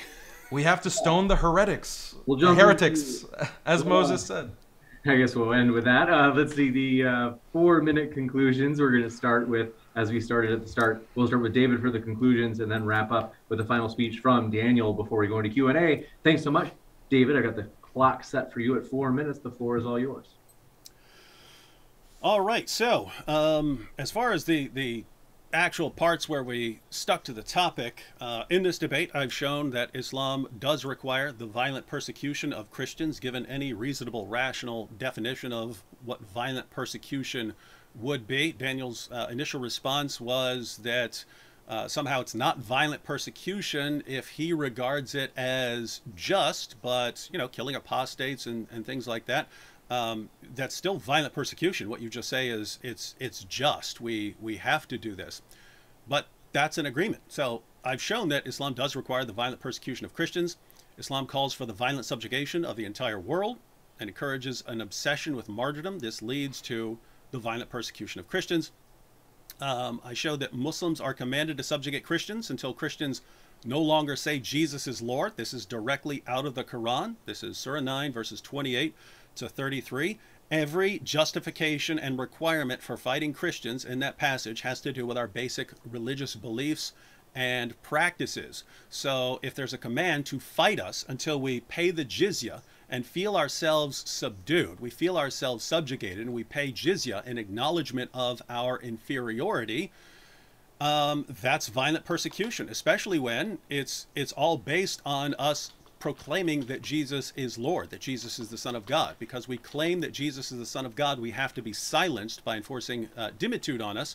And the pattern is we can either convert, we can relinquish our rights to at least publicly proclaim the gospel, or we can be killed. So that's obviously the violent persecution of Christians. If it's, hey, we have to violently subjugate these people to keep them from saying Jesus is Lord. And notice even there, I mean, there are passages of the Quran that talk about self-defense. Allah, in this crucial passage, does not say, hey, Christians are going to be out to get you. Christians are going to come after you. Therefore, you need to defend yourselves. What does he say? Hey, they're preaching the gospel. They're preaching that Jesus is Lord. You have to subjugate them and silence them. How are you going to do that? By sending by sending Muhammad with the religion of truth to prevail it over all religions. And I pointed out that Islam requires Muslims to execute apostates who convert to Christianity. Killing someone for converting to Christianity is obviously violent persecution. Now, Daniel seems to agree with most of what I said that's actually relevant to the debate. So it's clear that even if he wants to redefine some terms, he believes that Islam requires quite a bit of violent persecution against Christians. And so what he's arguing is, but everyone does this, that Christians have done it, that every ideology you can come up with would do the same thing. Certainly wouldn't do it in the same way. And you can just, you can ask Christians where they'd like to live. You can ask Christians in various places in the Middle East. I get messages all the time, David, can you help me get out of this country? So the proof is in the pudding here. And so what's Daniel's position? It's that everyone is doing it, and therefore we don't have the right to complain when Islam does it. But notice, this debate is not even about whether it's right or wrong. It's not about whether it shows Muhammad to be a false prophet or not, whether it shows Islam to be, a false religion or not. It's simply, does Islam require the violent persecution of Christians? And I would say, indisputably, it does. Any honest reading of the Muslim sources say that it does. So this debate was over from the opening statements. This debate was over because we really granted the core of the debate. Everything else since then has been off-topic smokescreen.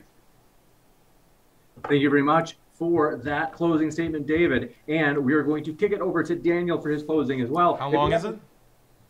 How long is the closing? That was 4 minutes. And same for you, Daniel, 4 minutes. Okay. Folks, our guests are linked in the description. Don't forget to check them out. And thanks, Daniel. The floor is all yours. All right. So a couple of points that David brought up. Islam does not subjugate Christians for teaching their religion. Ahlul Kitab, Ahlul Dhimma, the protected people within the Islamic State, are allowed to teach their religion in their churches and their synagogues. They are allowed to raise their children as Christians, as God-fearing Christians. Islam does not prevent Christians within an Islamic nation to teach the Trinity or to teach any of those kinds of beliefs. So this is a misrepresentation from David. If you go to Muslim societies today, you will find Christians that are teaching the Bible, they're teaching the Trinity, and in many of these Muslim societies, the Christians are actually doing very well socially. In Egypt, the richest Egyptian family is actually a construction company family who are Christian, Coptic Christians. On the issue of blasphemy that David keeps bringing up, all societies punish defectors and deter defection. leaving the group. All societies do this. All religions do this. This is something that is acknowledged morally, again, within the Bible. It is found in Mosaic law, and we see this within the practice of Christians. It's only liberal Christians today who have no power and who have no influence who are preaching this kind of pacifism and, oh yeah, it's fine for blasphemy to run wild, and how dare Islam have punishments for blasphemy. This is like a really weak and defeated kind of pathetic attitude from Christians to criticize, or liberalized Christians to criticize Islam for this. Throughout this debate, David has not answered a single question that I had. Literally, very basic questions that even the Christian audience who are watching this are probably ripping their hair out, asking, why isn't David able to, for example, say if he does or does not want neo-Nazis serving in government positions, or should those kinds of views be deterred or prevented? Like such a simple question, he did not answer that. He didn't answer the question, name me one system that doesn't discriminate against religious minorities. Name me one.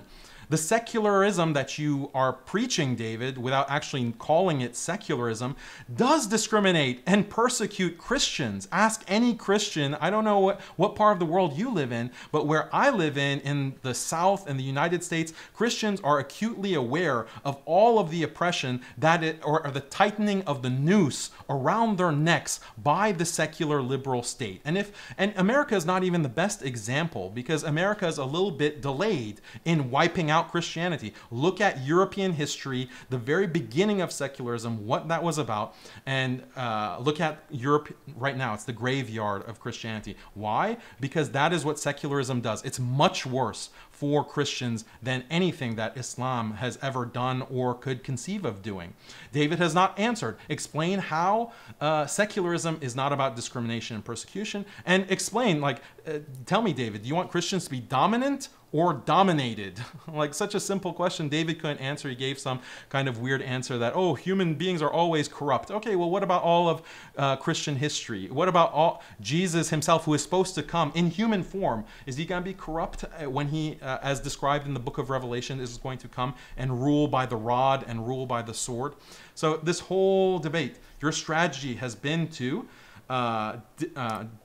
sidetrack the discussion by arbitrarily restricting the topic. Okay, the topic, I wanted to debate deeper issues about the meaning of discrimination, being a religious minority. All you did was say, oh, that's irrelevant, that's irrelevant.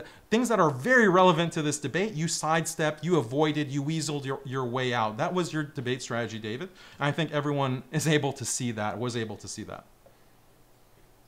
With that, we are going to jump into the Q&A. Thanks so much for your questions, folks. If you happen to have a question, we are going to try to read through these as fast as possible. You can still submit in the live chat. If you tag me with that Modern Day Debate or put in a super chat, we put those as the first. But again, I got to tell you, at this point, even, folks, we've got so many questions. I don't know if we're going to get to any questions that you put in as of right now. So heads up on that, just a warning, because we do have limited time. Stop Scamming Man, thanks for your question, says, hello, Daniel. There are Christians living in the peninsula. Do you think they need to be removed? There are Christians living in the peninsula? Florida? No, I think it's saying because Muhammad, I think the point is, since Muhammad said that he would expel Jews and Christians from the Arabian Peninsula, leaving none but Muslims, I think that sounds like what it's asking to me. If there are Christians who are living in the Arabian Peninsula, should they be removed? Well, if that's the question, then there is juristic difference of opinion on whether Ahlul Kitab are able to be living in the Arabian Peninsula. There is actually a robust difference of opinion on that topic. So some scholars said yes, they are allowed. The Prophet, peace be upon him, sallallahu alaihi wasallam, made agreements for different groups, Jewish and Christian groups, to remain within different parts of Arabia. Other scholars say no, that was abrogated. So there's a difference of opinion on the topic. You got it. And thank you very much for your question. This one coming in from, do appreciate it, Stop Scamming Man strikes again, says, in your estimation, Daniel, if Caliph Umar did indeed forbid the repairing of churches in Jerusalem, should he have been impeached for it? So what you're referring to is the Aqd, or the pact of Umar that he had with the Christians within Syria, Jerusalem, and so forth. And the exact details of the pact there is a question amongst the scholars of Islam whether all of those points are required when dealing with Ahlul Dhimma, with Christians and Jews who are under Muslim control. And most scholars said that no, not every single point within this aqd is necessary. In fact, the Khalifa, the Caliph, can decide like what provisions are required, and a Caliph might decide, okay, fine, Christians can repair their churches and Jews can repair their synagogues and expand them, or what have you. And others said that no, you know, that's a hard line. So there's a difference of opinion, but I mean, these details, I didn't want the debate to be about these kinds of juristic details. The overall point that that these questions are trying to get at is that, oh, Islam is discriminating against the Christian minority, and that's evil. Okay, so we can talk about those details all day. We can talk about the details of jizya all day. There's a lot of details and detailed points that a lot of Muslim apologists or Muslim speakers will point out. But the deeper topic is this question of discrimination, religious freedom, religious persecution. That's what I wanted this debate to focus on. And that kind of discrimination is found in secular modern societies as well, to a much greater degree. If you have a problem with the concept of dhimmi-tude and non-Muslims being dhimmis under the Islamic State, my question to you is, why don't you have a problem with Christians and Jews and Muslims and everyone being dhimmis to essentially liberal, atheists, Satanists, many pedophiles? I wonder how many of your followers, David, recognize that there are a lot of pedophiles out there, and some of them are in power. So that's the kind of concern that I wanted to elicit in Christian listeners to this debate. And of course, I invite all Christians to Islam, and I want to be very reconciliatory to Christians while accurately and honestly representing Islam. And if we can't, if we can't have these Christians become Muslims, then at least let's work together. Let's work together against this liberal beast, this atheistic force of secularism that is swallowing us all up. Let's work together against Satan, Satanism, the Antichrist. That's what we should be working towards. And we can't do that when you have someone like David Wood taking cheap shots and this kind of ugly, insulting attitude towards Islam and Muslims. So coming in from Do Appreciate It, Stop Scamming Man says, in your estimation, Daniel, if a man in a caliphate announces he converted to Christianity when he was still a minor, what should be done to him? If he's a minor, then he's not responsible. I mean, he wouldn't be put in the position of being a caliph, and it really depends on what he insists on as an adult. After being a minor, he reaches the point of puberty and he insists on being a Christian, then that could be a problem. But actually, honestly, I haven't read this particular example in fiqh. You have like a child who decides to become Muslim, or a Christian. He's not like, he's not baligh, he's not morally responsible at that point. But then he hits puberty. What happens to him at that point? That's a very specific mas'ala, like specific issue within fiqh that I haven't really read up fully on. So, but I mean, again, it's probably not going to be something that's in accordance with liberal secularism and liberal secular sensibilities. This one coming in from the same speaker asks, if Islam speaks of talking rocks and trees, if such were to say they converted from Islam to Christianity in a caliphate, should they be destroyed? Yes, the rocks should be destroyed. And you got it. T-Rev the Game Dev says, Daniel, you said believe in the revelations of past prophets, even though they've been corrupted, though. Would you trust an email from your bank with important financial instructions if you thought a hacker had tampered with it? I mean, this is a weird argument that David made in the previous debate, and I'm glad that now I get an opportunity to fully address this.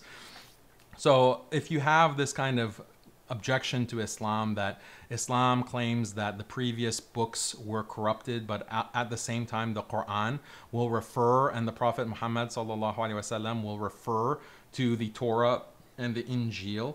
Like, this is the objection that David brought up, the questioner just brought up. But look, the same exact thing happens in the Bible with Jesus. If you go to Jeremiah 8:8, quote, "How can you say we are wise, for we have the law of the Lord, when actually the lying pen of the scribes has handled it falsely?" This is what Jesus says. And then in 2 Timothy 3:16 through 17, quote, "All scripture is God-breathed and is useful for teaching, rebuking, correcting, and training in righteousness, so that the servant of God may be thoroughly equipped for every good work." Also Matthew 23:1 through 3, "Do not think that I, Jesus, have come to abolish the law of the prophets. I have not come to abolish them, but to fulfill them. I tell you the truth, until heaven and earth disappear, not the smallest letter, not the least stroke or a pen will by any means disappear from the law until everything is accomplished." So isn't this a contradiction? At one point, Jesus is saying that not the smallest letter will disappear, but then earlier in Jeremiah, he's saying that, well, actually the pen of the scribes have caused some kind of falsehood or corruption. So this is also a contradiction. If we want to do some magic of reinterpretation, David is shaking his head. He's probably cooking up a great explanation for how this is not really a contradiction. Fine, Muslims can do that too. And the clear explanation, easy explanation, is just because you endorse a book doesn't mean you endorse everything in the book, and it doesn't mean that you think every single letter of the book is unimpeachable or uncorruptible. It's a very simple answer to that question. Try reading Jeremiah, Daniel. That will become perfectly clear. This one from Haqiqatjou for you, David, says, to David Wood, assuming both were honest in their faith, do you believe that Anne Frank is in hell and the repentant Christian Nazi who killed her is in heaven? I don't claim to know those kinds of things. I just to be clear, and this, keep in mind, spent years as a Christian philosopher exposed to lots of different ideas, and I think in terms of probabilities, like this is the main position or this is traditional Christianity, and here's this other thing, and I don't actually know how to rule that out, and so I just end up saying, okay, until I really study an issue, I'm not gonna take a stance on that. But there are Christians at Christian conferences who say that there may be, post-mortem opportunities for people who either didn't hear the gospel or had a massively distorted view of the gospel. So an example would be like, if a Christian slave trader took a slave from Africa and all that African slave was exposed to as Christianity was some really weird person who he hears some version of the gospel from him, but it's in that sort of context to where it's not clear that he would even get an accurate understanding of what the gospel is. Do people in these kinds of various situations have any sort of post-mortem opportunity to accept Jesus or whatnot? And guys, I'm just not as confident as most other people in saying, no, this is the situation. I'm not saying it's not the situation. I'm just saying, Calvinism and Arminianism, you won't see me taking a position. Why? You haven't really studied it, and I'm not just going to say, well, this is, these people I like, and therefore I'm going to stick with that. So I am, and I'll go ahead and say very quickly, this part of this is based on, like, the Old Testament. You had the scholars of the law, the scribes and the Pharisees, and then you have the Messiah who comes before them, and they reject him because they were confident that they had the right interpretations of lots of scriptures, and they didn't have the right interpretation of lots of scriptures, to the point, and it affected them to the point where even if someone is performing the miracles of the Messiah in front of them, living the most miraculous life ever, they would still reject him because they were convinced they had the right interpretations of scripture. So my takeaway from that has been, I mean, unless I'm really sure that this is foundational Christianity and that there's not another reasonable interpretation of it, that I normally don't take a position on this issue. I wanted to explain that in a little bit of detail because you know, this is the sort of thing that would get me in trouble. If you tell Christians, hey, you know, maybe after death people who haven't been exposed to the gospel, or people who have been given a really messed up version of it and so on, or, you know, people who've only been around Christians who persecuted them or something like that, maybe they would be given other opportunities or something like that. I just don't know, so I'm not taking a position. This one coming in. Well, can I respond to that? Yeah, if you got to respond, I wanted to respond to everything you said earlier. We do. Oh, okay. Sorry. So if you guys are able to keep the responses to minimum, I do want to jump into this next one from Stop Scamming Man. Says, if a jinn appeared to the world in physical form, as Islam says they can, and converted from Islam to Christianity under a caliph, should it be killed? Seems like the same. It seems like the same question with slightly different ingredients over and over.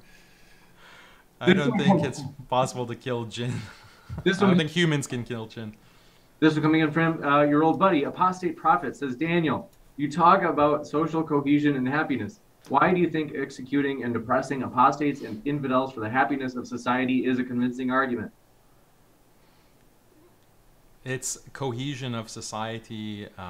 This is a pretty basic fact that people will acknowledge, that you need to have a ground of similarity. There has to be certain rules, certain things that are sacred that cannot be violated, that all agree to by threat of punishment in order to maintain a cohesive society. That exists within secular societies as well. There are certain things, and this is acknowledged by secular society and atheists as well, that you have to have certain rules. And this is why I asked David about neo-Nazis and the KKK, anti-LGBT, anti-transgender, questioning the Holocaust, like all of these kinds of boundaries and red lines that, okay, you cannot cross these lines in our secular society, because if you do, it's going to result in violence, it's going to result in disharmony, it's going to result in a lack of cohesion. Those red lines exist within every single secular society and every society that has ever existed.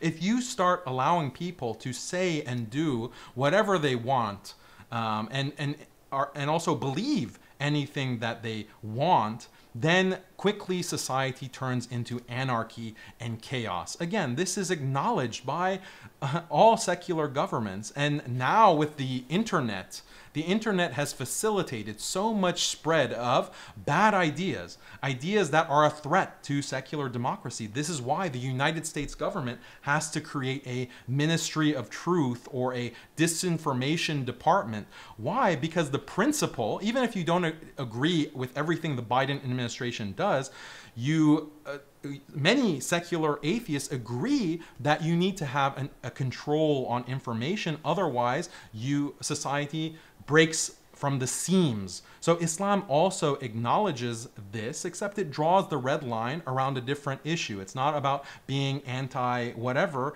LGBT, or anti-this or that. It's about blaspheming against God. It's about something that will matter for your afterlife, whether you recognize it or not.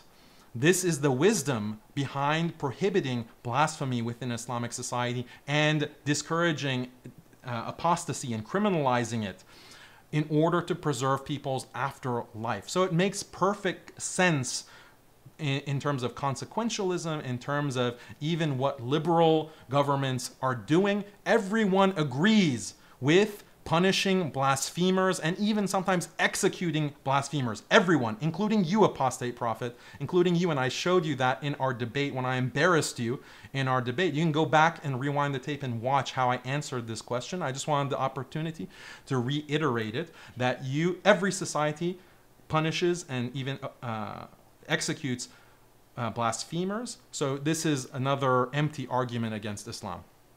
This one coming in from SWGG for you, David, says, do you condemn the U.S. occupation of Iraq, which led to the killing of millions of Muslims? If yes, then why didn't you make a video about it like you do whenever a random Muslim commits a crime? Did they say billions of Muslims? I said millions. Let me go back. Okay, yeah, well, to be clear, principles of just war theory would mean that you should take every step to avoid something like that. As far as invading, the invasion seemed to be based on a lot of false information. So, I mean, I don't control the government. I don't know what information they had to go on that we didn't have access to, but I would not be a fan of that. And yes, I think they should have taken more steps to make sure that a lot of people who died weren't dying. You got it. Thank you very much for this question. Coming in from Kwani Upstate says he just admitted Muslims and Islam spread religion through compulsion, however forgot that his faith says there shall be no compulsion in religion. I think that's for you, Daniel. Yeah, I mean, this is... David has debates with these kinds of moronic Muslims. I don't even know if they're Muslims. A lot of them, I think, are just agents who are trying to make Muslims look bad. And they bring up this verse, La ikraha fid din, from Surah Al-Baqarah. There will be no compulsion in religion. And David hammers them. He mocks them. He says, okay, you're using this verse to say that Islam doesn't have offensive jihad and expansionist war.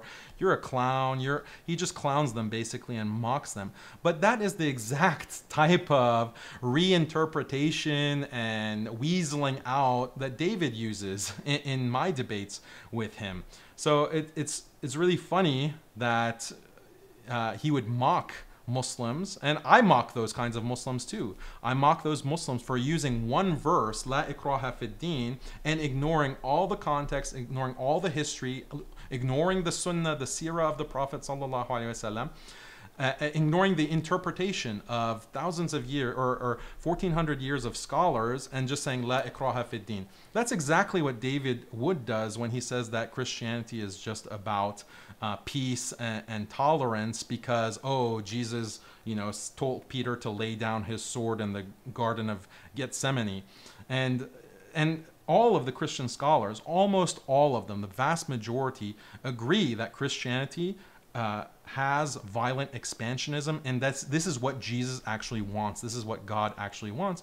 And we didn't actually get to this part of the debate, but there were many within the first 300 years of Christianity, Christians who were part of the Roman army and who were actually involved with the Roman expansion of the Roman Empire against heretics and other groups that the Romans wanted to wipe out. Christians had no problem with being part of expansionist wars from the very beginning of their history, but Christians do not want to acknowledge this because it undermines their entire pacifist revision of their religion. You got it. Thank you very much for this question. Coming in from Magic Sand says, Christians and liberals also endorse violence against Muslims. This whole debate is pointless. Thoughts from either of you? What was that? He said Christians and liberals also endorse violence against Muslims. This whole debate is pointless. I have a feeling it's more for you, David. Yeah, it's what do you mean endorse violence against Muslims? You mean like, Muslims who are terrorizing people, or I don't know what you're saying. If someone were to say, hey, we're going to go kill Muslims for being Muslims or for converting to Islam or something like that, I would object to that in the same way I would object to Islamic laws of apostasy. So there seems to be this tendency to say, here, Islam has, called for the violent subjugation of the world for 14 centuries, and whenever it's been in a position to subjugate the unbelievers in the name of Allah, it does so. The only times it stops violently subjugating the world is when someone actually physically stops it with an army. And we point this out, and hey, look at what it calls for. This is not good for the world. It calls for the violent subjugation of the world, calls for killing apostates, calls for oppressing Christians, and so on. And we say, hey, we don't want to live like that. And then the response is, but look at what Western nations do to Muslims. And you can obviously have unjust things that happen, but I mean, if the West really wanted to just wipe out the Islamic world, it could. We don't want to. And if people were trying to do it, and if people were going on a killing spree or killing people for converting to Islam or something like that, I think we'd have too many people who object to it here. So don't put them in the same ballpark here. You can't say, Islam promotes killing, but Western nations have killing as well. Yeah, very, very different situations for the killing. Well, I had thoughts on this question too. Oh my goodness! We weren't sure. We weren't sure if this was for you. Oh, okay, all right, go ahead. So just he's saying liberals and Christians. Yes, liberals and Christians do want to expand their influence. And America, look, you're talking about American empire. America has imposed its will on the entire world. The liberal world has imposed liberalism on the Muslim world. Muslims are dhimmis in the world today. We have, and this is exactly what Islamic expansionism is. It just means Islamic rule.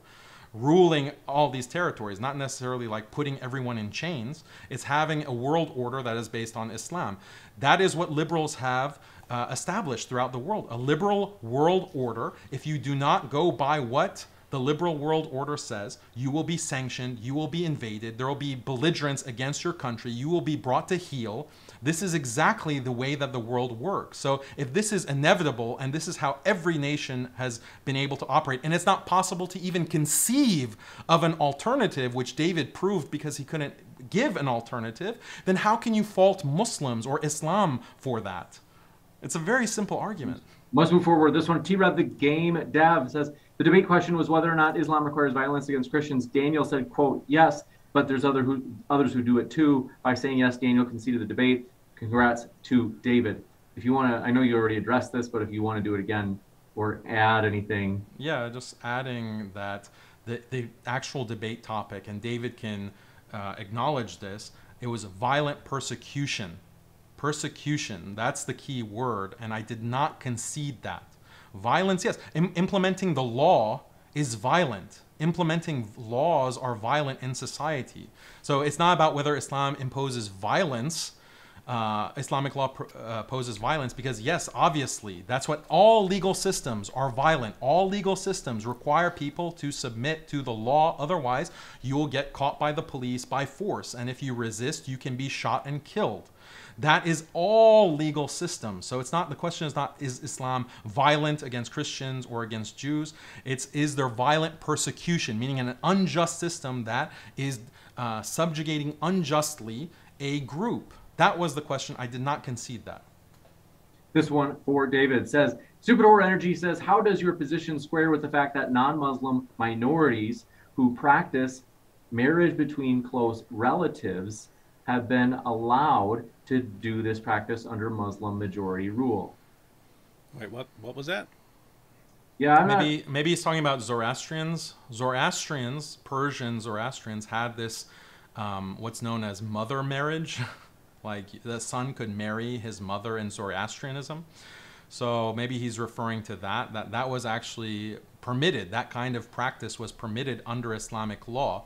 And the justification given when you go to Ibn al-Qayyim, one of the major scholars of Islam, he said that this practice was allowed by the early caliphs or emirs over Persia because it's such a disgusting practice that there's no one really that's practicing it.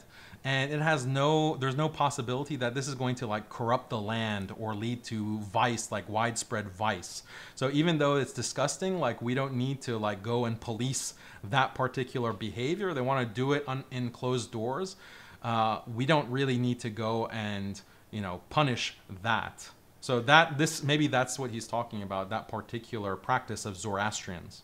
Yeah. So I don't know exactly what that's referring to. Might be talking about what Daniel just pointed out. But I mean, again, the question is whether Islam calls for the violent persecution of Christians, and Daniel has simply redefined what it means to mean something that is unjust according to his definition. As I pointed out, then the government of China is not violently persecuting Muslims. In fact, no one has violently persecuted Muslims because they would all regard what they're doing as just and beneficial to their society. And really, you could redefine anything like this. You could go and rape a woman, and when you get accused of rape, you say, oh no, I regard as rape as something that you don't deserve, but you brought this on yourself, girl. So you could just redefine anything like this. But I mean, any any reasonable definition of what violence means and what persecution means, Islam is going to fit those definitions pretty well. So the answer to the debate, obviously, is indisputably yes, according to the Muslim sources.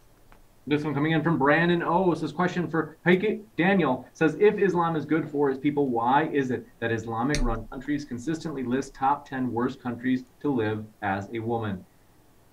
As a woman? I'm not familiar with that stat, but the reality I can explain. I won't comment on it. I'll just say there have been studies. Now, you probably disagree with the organization. So there's like the World Economic Forum and places like that, and they've done studies where different countries are assessed based on, you know, the level of education of women in a society, or job opportunities available to them, or parental rights of women, you know, over their children in cases of divorce. Do they have rights to divorce? Average age at which people get married, and so on, and they rank the countries. And in I've seen a couple of different versions of this, but it's always like 11 out of 12 of the worst places in the world based on these criteria are Muslim countries, or it'll be like 17 out of 18 or something like that. So I think that's what they're referring to, but I know you're going to probably disagree with the organizations and the criteria. Yeah, the criteria, I mean, you can define the criteria however you want and say that, oh, well, we define women's status in a country by how many Fortune 500 CEOs they have in their country. And then, oh, look, all these Muslim countries or African countries or South American countries come out at the bottom. I mean, this is a kind of triumphalist liberal way to justify why, like, liberal modernity with its feminist project is superior to all other traditional ways of life, including Christian ways of life and Muslim ways of life. So yeah, these criteria, when you look at how they define it, it's all just based on liberal feminism. Like, oh, do women have access to abortions? Like, how much is their abortion access? Like, they do these same kind of surveys or rankings when it comes to Christians or United States, and they say, oh, look, the states that have the Christian majorities are the lowest ranking in terms of women's rights and women's whatever. So this is just a liberal secular bias. We should look at happiness. We should look at, I mean, this is one criteria, is women's happiness. It's not the end-all be-all, because, you know, sometimes women's happiness or men's happiness might be lower in service of a larger goal, like serving God or living according to God's plan. But just on this basis of women's happiness in Western countries have been plummeting over the past 50 and 60 years. And this has become a kind of a paradox, because it seems like women's rights, according to feminism, are increasing. There's more reproductive rights, more abortion, more divorce, more whatever, but women's happiness is actually plummeting. Why is this? It seems like Christian women are happier with their, you know, patriarchal, Bible-thumping marriages, or Catholics where they don't believe in divorce. Their marriages are happier. This is a conundrum for liberals. And as a Muslim, I'll acknowledge that. Christian marriages have much better chance of surviving and being healthy and being productive than atheist liberal marriages, and same with Muslim marriages and Muslim women and Muslim ways of life.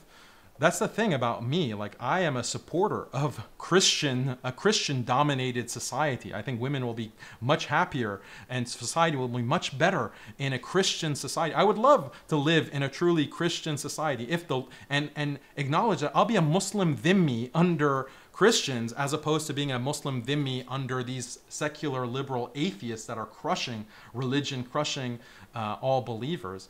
So, but I'm sorry to say that David does not recognize that and doesn't reciprocate. You're sorry that I don't want to make you my dhimmi? This one coming compared to atheists, yeah, I'd rather be your dhimmi than like Apus. Apus is dhimmi. This one coming in from Gabriel Garcia. They're committed. They said, I, Gabriel, personally challenged David Wood to a discussion through debate on modern day debate, with thy topic being, quote, this is Christianity, true or false?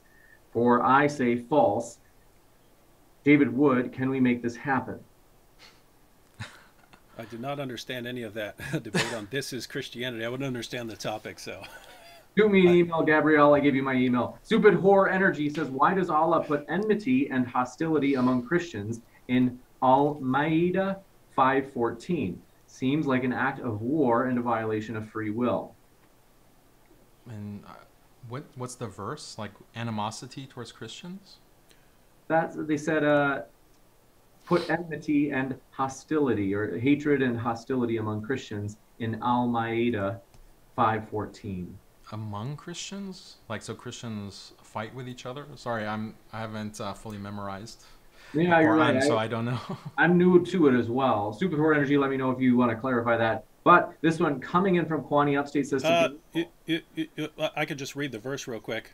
You And with those who say we are Christians, we made a covenant, but they neglected a portion of what they were reminded of. Therefore, we excited among them enmity and hatred to the day of resurrection, and Allah will inform them of what they did. And so Cheryl Lee What's says, the verse number? 5:14 says, so we have caused enmity and hatred among them till the day of resurrection. So it looks like Allah is saying enmity, and he's causing enmity and hatred among Christians or something like that. Yeah, so, I mean, is there something relevant to the debate on that? Like, I think there has been a lot of animosity and hatred amongst Christians. No, I think it's saying it's saying Allah did that. I think that's the objection. It's saying why did Allah do it? Yeah, so this is something that Allah controls, and this is something that God controls as specified in the Bible as well. God is also deceiving and scheming in the Bible. God is also putting hatred in the hearts in the Bible. We can go and look up the verses as well, but these same things exist. This is not like an actual theological distinction, as far as I can tell, between Islam and Christianity or even Judaism. So coming in from, do appreciate your question as well. For David, SWGG says, David, don't you think that the U.S. wouldn't have the highest rate of single motherhood in the world if it was ruled by Islam instead? This is that situation. This is that situation that we see repeatedly. If Islam would prevent some problem in some way, therefore, what would your objection to Islam be? Like if I say, oh, you know, I sprained my finger, it really hurts, and someone says, oh, well, let me, you know, stab you in your face with a rusty screwdriver, that'll make you forget all about, you know, the problem with the pinky. Well, that's true. It doesn't mean I want to be stabbed in my face with a screwdriver. I mean, the idea that, hey, there are these problems and Islam is the solution. I mean, it's almost like you could pick anything and start picking out problems with it, and therefore present some solution that is not actually a solution. So you could take the medical field and say, look at all the malpractice, and look at all the people dying in hospitals, and look at the injustice, the rich people, they get better care, and look at all these problems. Therefore, you know what we need as the solution to all these problems that we point out? You know what we need as the solution? Leeches. We need to go back to leeches, and if we go to leeches, then we're solving all the problems with leeches. Then, you know, we just won't have this problem. And yeah, you could point out problems. That makes sense to point out the problems, but leeches would not be the solution. That would be a solution that no one wants. No one wants to have. Would not improve the situation. So the idea that, hey, in order to lower divorce rates, we should, you know, adopt Islam. You're going to need a better case for Islam than that. This one coming in from, do appreciate your question. T-Rev, the game dev, says, Daniel, you said, quote, just pay the tax, unquote. Well, what if Christians refuse to pay? You used hypotheticals of disobedience to justify 434, in parentheses, wife beating, but you're trying to dodge the topic here. Where's the dodge? You're talking about jizya? Yeah. Pay the tax, pay the jizya. That's part of living as a non-Muslim in an Islamic government, in an Islamic nation. Same thing within secularism. You can argue whether a jizya is more burdensome as a tax burden, or the actual tax burden that exists in all of these secular countries. We just came out of tax season in the United States, and it's quite a large amount of your income goes directly to the government. And if you don't pay the government its taxes and get the IRS on your tail, let me tell you, it's not a pleasant experience. And if you try to dodge The IRS, the police, are going to come after you. Actually, maybe the federal agencies will come after you. And if you refuse, them arresting you, putting you in jail, seizing your property, putting a lien on all your property, you lose everything that you own. They are justified in using deadly force to take you in. That's what the secular state does for those who do not pay their taxes. It's quite bloody, it's quite violent, it's quite coercive, and many people suffer from it and object to it, including many Christians, maybe more conservative and Bible-based than David, but this is the reality of all systems of government, and Christians as well. If they didn't kill you in history, if they didn't subjugate you through death because you're a heretic or because you're a pagan, they would also tax you, and they would extract these kinds of tributes from you. And they are continuing the practice of the Roman emperor and the Roman Empire. And this is why Jesus says in the Bible, render unto Caesar what is Caesar, and render unto God what is God. And Paul also praises leaders and say, pay the taxes to them. So in the same light, if Muslims are the rulers, then Paul himself and Jesus himself would say, render unto the Caliph what is the Caliph's. Render the jizya to the Caliph. So I don't see any kind of problem here for Islam. This one coming in from, do appreciate your question. In the nick of time, says Daniel, my Muslim friend donated his zakat to a church by cooking food in their soup kitchen for 100 people and serving those hungry people. Is he going to hell for helping Christians? Wait, the question is, I did that? No, he said a friend did his zakat by helping feed people at a Christian, I guess, soup kitchen or something like that. Right. So is he in trouble for that, according to Islam? People just don't know the rules of zakat. So you have to have a certain amount. It's only for Muslims, but you have to have a certain amount of wealth, a minimum amount of wealth. I think it's like around 5 to 7K, depending on the value of gold. It's called the nisab. And only if you have savings beyond that amount are you required to pay 2.5% as a Muslim of your wealth. So does working and service count as zakat? No, unless you're getting paid for that. You're getting paid for the labor that you're doing, and then you can pay those wages. But the work itself, I don't think that counts as zakat, but maybe someone more knowledgeable in the issue could correct me if I'm wrong in the comments. This one coming in from Frodo says, if we all agree it's Islamically valid to launch offensive military battles as soon as you're strong, shouldn't you expect powerful nations of today, such as the US and China, will work to weaken and undermine you? They are working to weaken and undermine. That is the history. Like, this is not a theoretical. This is actually what the strategy that was taken by the colonial powers, by liberal atheist powers, starting from the 18th century, end of 18th century, beginning of 19th century. That's the colonial project. They did recognize that Muslims are powerful, Muslims are dangerous, and that they need to be exterminated. The original plan was to exterminate Muslims. They weren't able to do that, even though they killed millions, genocided millions, supposedly the enlightened race, because they were trying to take over the world. It didn't work out for them, so they figured out a better strategy was to subjugate Muslims and prevent them from organizing, prevent them from teaching their religion, prevent them from teaching the Quran. And by the way, this is the same strategy that they take with Christians. They are trying to declaw Christians. They have been for the past 200 plus years because they recognize Christians are dangerous. Christians will take over. Christians will fight for their beliefs. Christians have these strong families and these strong marriages and communities that pose a threat to the atheist, satanic world that they want to establish. So Christians are in the same boat as far as liberal secularism is concerned. Since that was kind of general, I'd like to comment on that as well.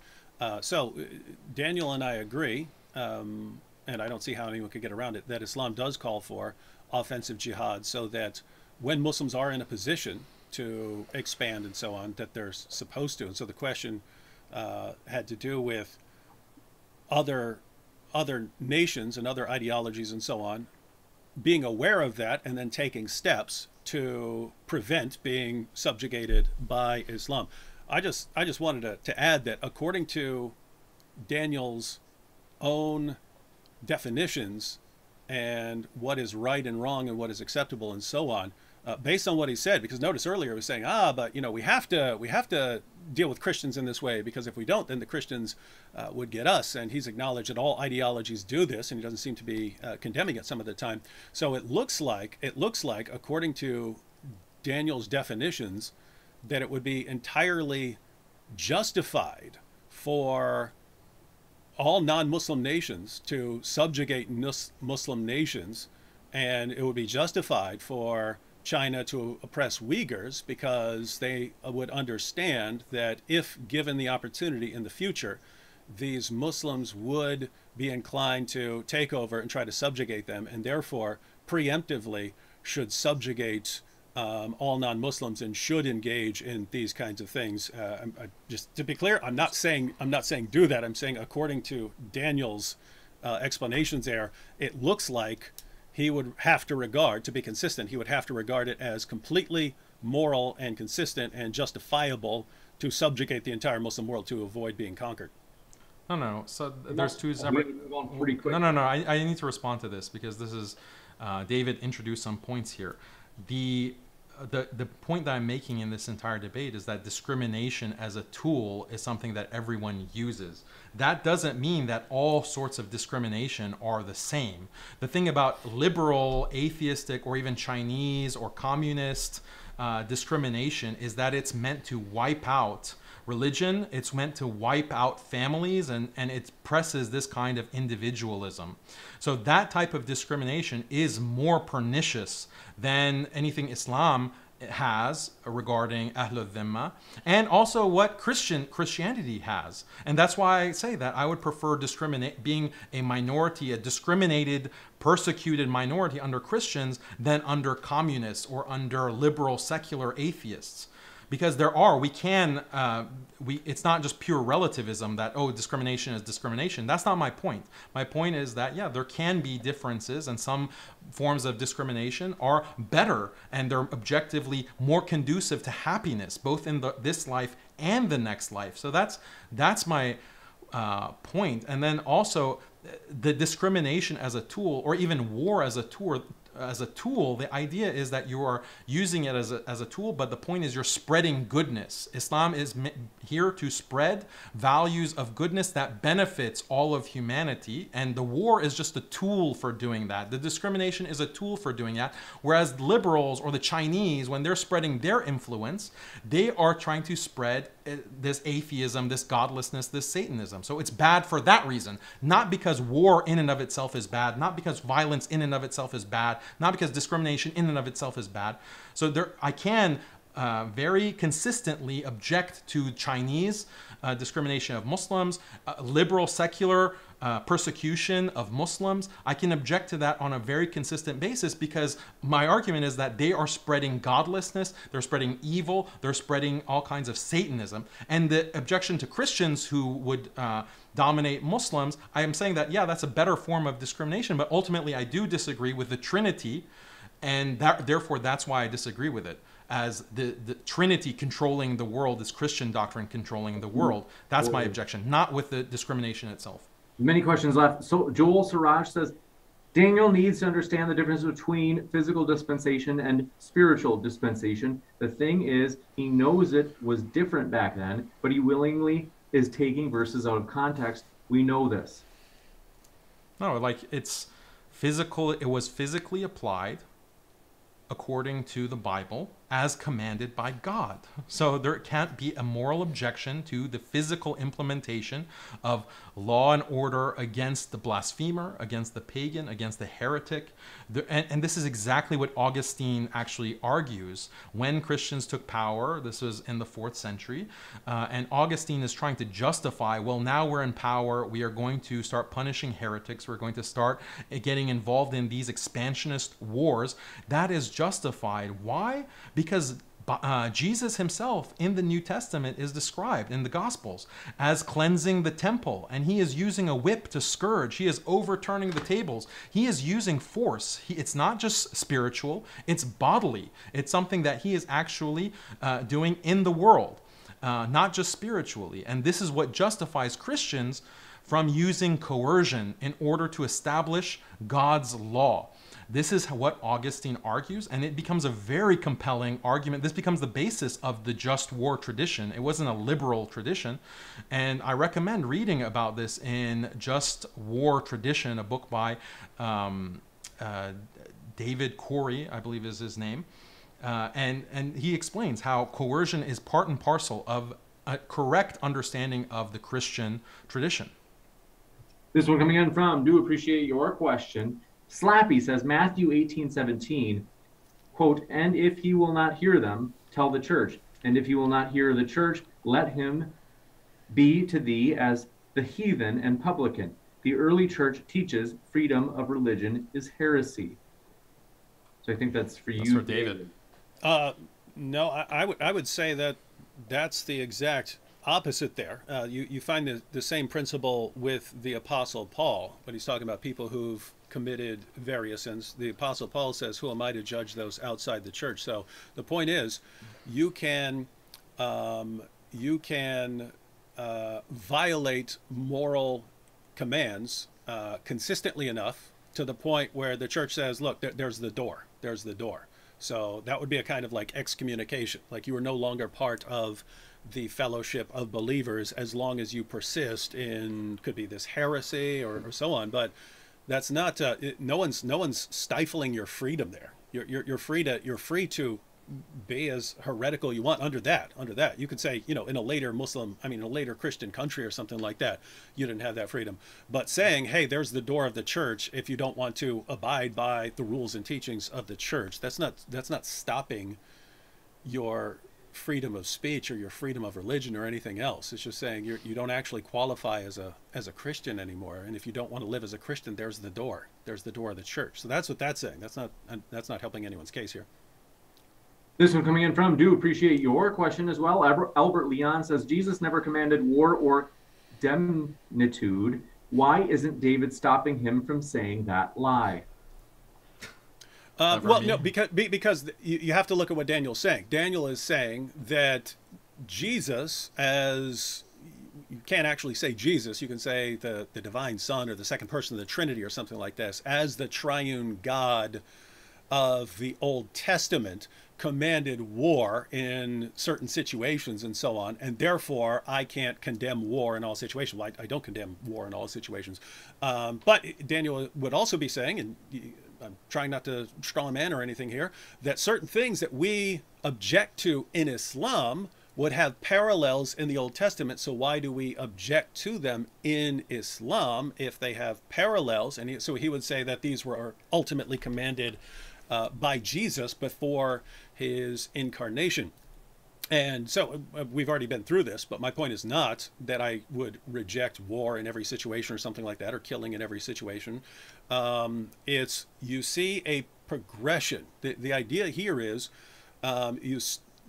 same with the Bible or with the Quran. So if the Quran starts with something, Allah says that he can abrogate it and that he'll bring something better than it or like it. If you start off with a situation that is limited in certain ways, it's limited in space, it's limited in time, it's limited in extent, it's limited in various ways, and then you eventually get to this, these are the teachings that you bring to the entire world, it seems like the final marching orders are what are most relevant. And if the final marching orders are significantly different from earlier revelations, it seems like, okay, there was some important place for those things at one time, but it's not the final marching orders. So God, as far as what God wants for the world, you have to go to those final marching orders. But if you compare them, then the final marching orders of Christians are, again, love your neighbor, love your enemies, pray for those who persecute you, live at peace with all people. This doesn't mean that people can't be punished and so on. We talked about this in a different debate, but governments have the authority to do this. But in Islam, the final marching orders are, it starts off, hey, let's not kill each other over this stuff when Muslims are in the minority. And then once they have the most powerful force in Arabia, then it's violently subjugate the entire world whenever you're able. And the idea that those two things are the same, that those two systems are the same, because according to Christianity, there was a time and teachings, now abrogated, if you will, that called for violence in certain situations, whereas in Islam, the violence in situations is for the entire world, for the entire subjugation of the world. To claim that they're in the same ballpark and you can't consistently raise an objection to one, I just think is silly. This one coming in from, do appreciate your question as well. Born Again Rome says, Daniel, can God command an immoral thing? Is God not the authority over what is and isn't moral? Yeah, I mean, this is divine command theory. Like, I agree with that. Like, this is not an objection. Like, what is immoral? It's contingent on what God defines to be immoral. I think me and David are agreed with that. I think we can make appeals to what is intuitively right and wrong, and that's what you would do in an argument with an atheist, for example. You would argue about, well, what do people historically and humans biologically consider to be moral or immoral? That's in a debate with an atheist. But with a Christian, I think me and David don't have any philosophical disagreement here. That, yeah, what God does define what is immoral and what is moral. And sure, God can change the application or the applicability of certain commands at different points in history.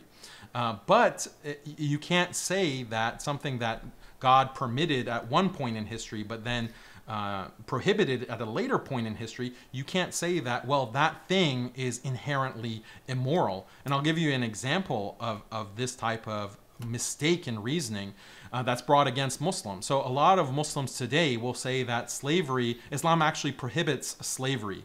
Slavery is no longer allowed to be practiced. And that is the consensus of the scholars. And that is often brought up by apologists, Muslim apologists, and what David calls dawagandists. But what Christians will bring up, what atheists will bring up is that, okay, fine, it's not allowed in this day and age, but there was still a point where Islam is okay with slavery, right?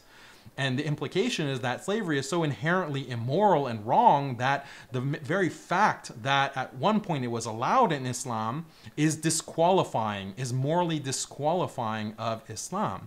That is the argument that they make. And it's a very sensible argument. And that's why I don't engage in those kinds of apologetics. I defend slavery and the practice of slavery, as you can watch videos on my channel, and I explain that this is a historical universal, and there's good reasons to practice it on a rational, reasonable basis. But this is the exact same kind of argumentation that I'm using against David and the Christian apologetics. I'm saying that, look, these practices of expansionist war, at one point, God allowed it. Okay, fine. If you want to say that's not applicable in this day and age or after Jesus, there's a new covenant, fine. I'll concede all of that. But you can't say inherently there's a moral problem with violent expansionism.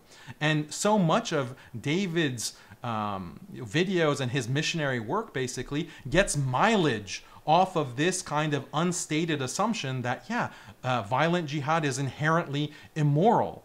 He gets so much mileage out of that because he's taking advantage of the inherent liberalism of his audience. And this is something dishonest. He should be honest with his audience and say, hey guys, as he's done in this debate, like when you push him and you confront him, he has to concede it. But hey guys, look, this is something that is acknowledged in the Bible. David should recognize that and teach his audience that, yeah, expansionist war, God has allowed that at certain points. So it's not inherently immoral. It's not inherently evil or unjust. And as a matter of fact, every group, once they get power, they will want to spread their influence. And I asked David if he were the king, would he influence the world by having Christianity be privileged and having Christian values be privileged? Like, wouldn't that be a sensible thing that every Christian would automatically say, yes, of course, if I had that kind of power, I would want the words of God Almighty, Jesus Christ, to be the highest? Wouldn't any Christian acknowledge that? But apparently David is not that type of Christian. He thinks, no. Neo-Nazis we can prevent from being in government, but Christianity, everyone should be equal. We can't prefer Christianity. Holy smokes. Okay. Library closes in 19 minutes, as you can hear. Haqiqatjou says, would you say that Daniel has no moral objection to alcohol because God allows it sometimes? So do you have a moral objection to abortion when God has allowed it before? You're talking about a different kind of allowing here. So in Islam, it was at one point, permissible. You weren't supposed to show up drunk to prayers and so on. And then later it was just generally forbidden. That's very different from saying that, you know, abortion is allowed in the United States. Do you still oppose abortion? So I would say that abortion is wrong. You're stopping the actualization of the image of God in someone. So if Daniel actually wanted to know if I were making rules, and this will get me in trouble with a lot of people. If I were actually making rules and I were king of the world, I would outlaw abortion. So we can say that. This one coming in from Slappy says Romans 13, 1 through 14 proves the Catholic truth against religious liberty of false religions. I support you, David, but don't reject Christian tradition. I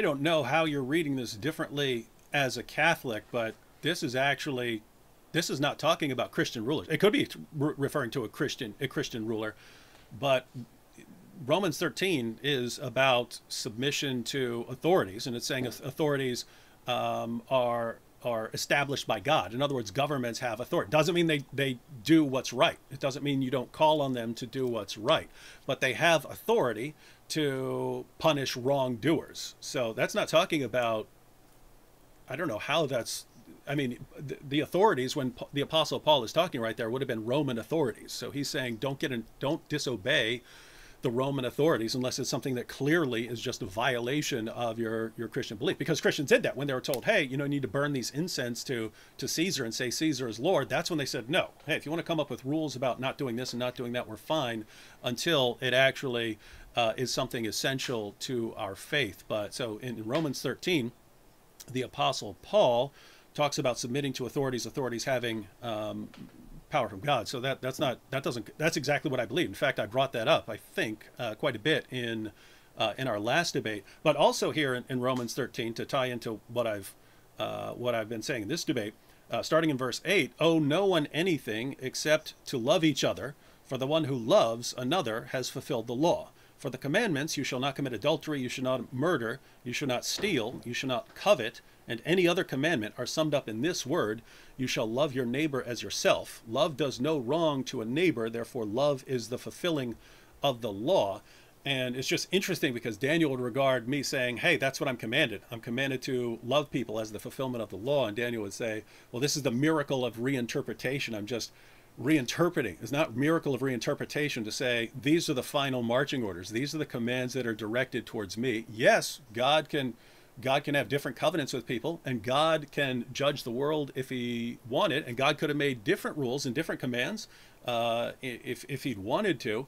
But what I'm actually called to obey are these commands, and I'm going to obey them. And whenever I say, hey, these are the commands that are actually directed towards me, commands that are part of a different covenant, not directed towards me, I'm going with the commands that are directed towards me. The response is, it's the miracle of reinterpretation.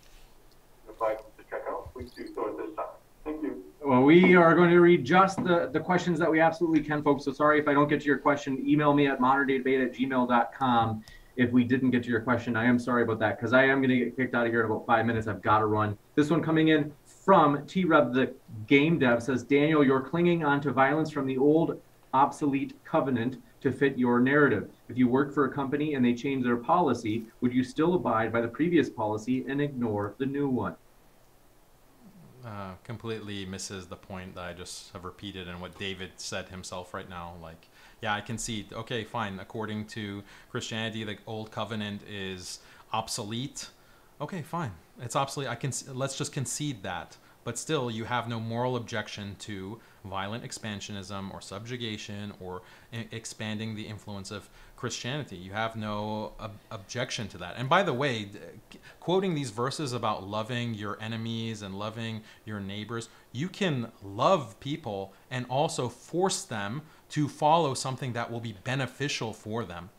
Parents do this all the time. Parents will force their children, coerce their children to abide by things that are going to be ultimately beneficial for those children. In the same way, Christian scholars believe that loving humanity and loving your enemies was perfectly consistent with subjugating them, even killing them. You can kill someone, that will be better for them, and that is part of love. This is what Christian scholars have actually argued. And the Islamic view as well is that the expansion of Islam is because of love, is because of mercy for all of mankind. This is a mercy because this is the way of life that is going to best serve humanity in this life and the afterlife. It is also about love. There is no contradiction between violence, war, subjugation, discrimination, and love and mercy. There's no contradiction.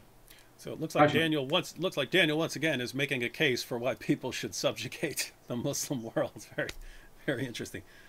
This last one, Bladvad, thanks for your question, says apostasy law isn't as black and white as Imam Hanbal categorized public and private apostasy in which the latter isn't punished. David, USA has death penalty for treason and espionage. Is it wrong?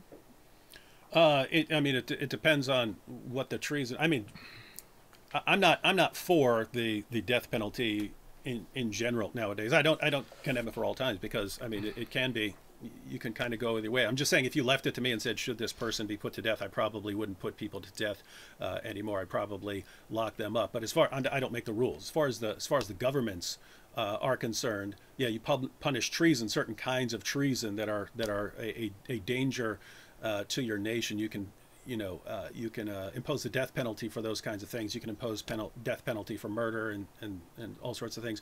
But to draw a parallel with Islam on this point really shows the problem. It's, hey, if someone leaves Islam, we're going to regard that as treason against the nation and just kill them, right? I mean, treason in a place like the United States or Western nations is like you're giving secrets to someone who's going to come and attack your nation and get everyone killed. That's part of the problem with Islam, that they're regarding, leaving Islam and converting to another religion as a kind of parallel to that. Like it's actually in the same ballpark, and therefore you'd kill someone for leaving your religion. And so it's once again, it's a problem. It's like, if you see any problem in Islam, well, don't they have this somewhere else? Yeah, they do have, killing people for treason and so on has nothing to do, I'd say, with persecuting Christians and killing apostates and so on. You got it. Thank you very much. And then this last one, appreciate your question. Muslim Boogeyman says, David, you mentioned something about virgin factories. What do you think about the Christian alternative of the toddler cherub factories? No idea what a toddler cherub factory is. I guess maybe in certain paintings, in certain Renaissance painting, they paint little cherubs or something. I have no idea what this is referring to. Cherubs are not like babies, according to Christianity. They were like that in paintings, but that is not actually Christianity. Virgin factories, you wouldn't call it a virgin factory, but that is actually part of Islam. You do get your virgins in paradise. You get to spend eternity deflowering them. So not a good parallel. This one coming in from Muj Khan says, George Bush called the war in Iraq a crusade. Read American Sniper. It was seen as a Christian war. Don't deny this, David. I didn't see it as any kind of Christian war. And I couldn't conceivably care less what George Bush said about it. No, but you don't need to go to George Bush. You can go to tons of people down through history thinking, we are waging war in the name of Jesus. I'm not talking about that. In fact, that's part of the issue between me and Daniel. David, why wouldn't you want to control people? I'm basically looking at thousands of years of human history and saying human beings always screw up. So you need to come up with the principles and policies that are are least likely to keep people from screwing up and horribly oppressing each other. That's hard to do because, as Daniel's Islam. He's Islam. right. Daniel's right in a lot of what he says about humans just naturally. Hey, here's my ideology. As soon as I got power, I have to go over and conquer everyone else.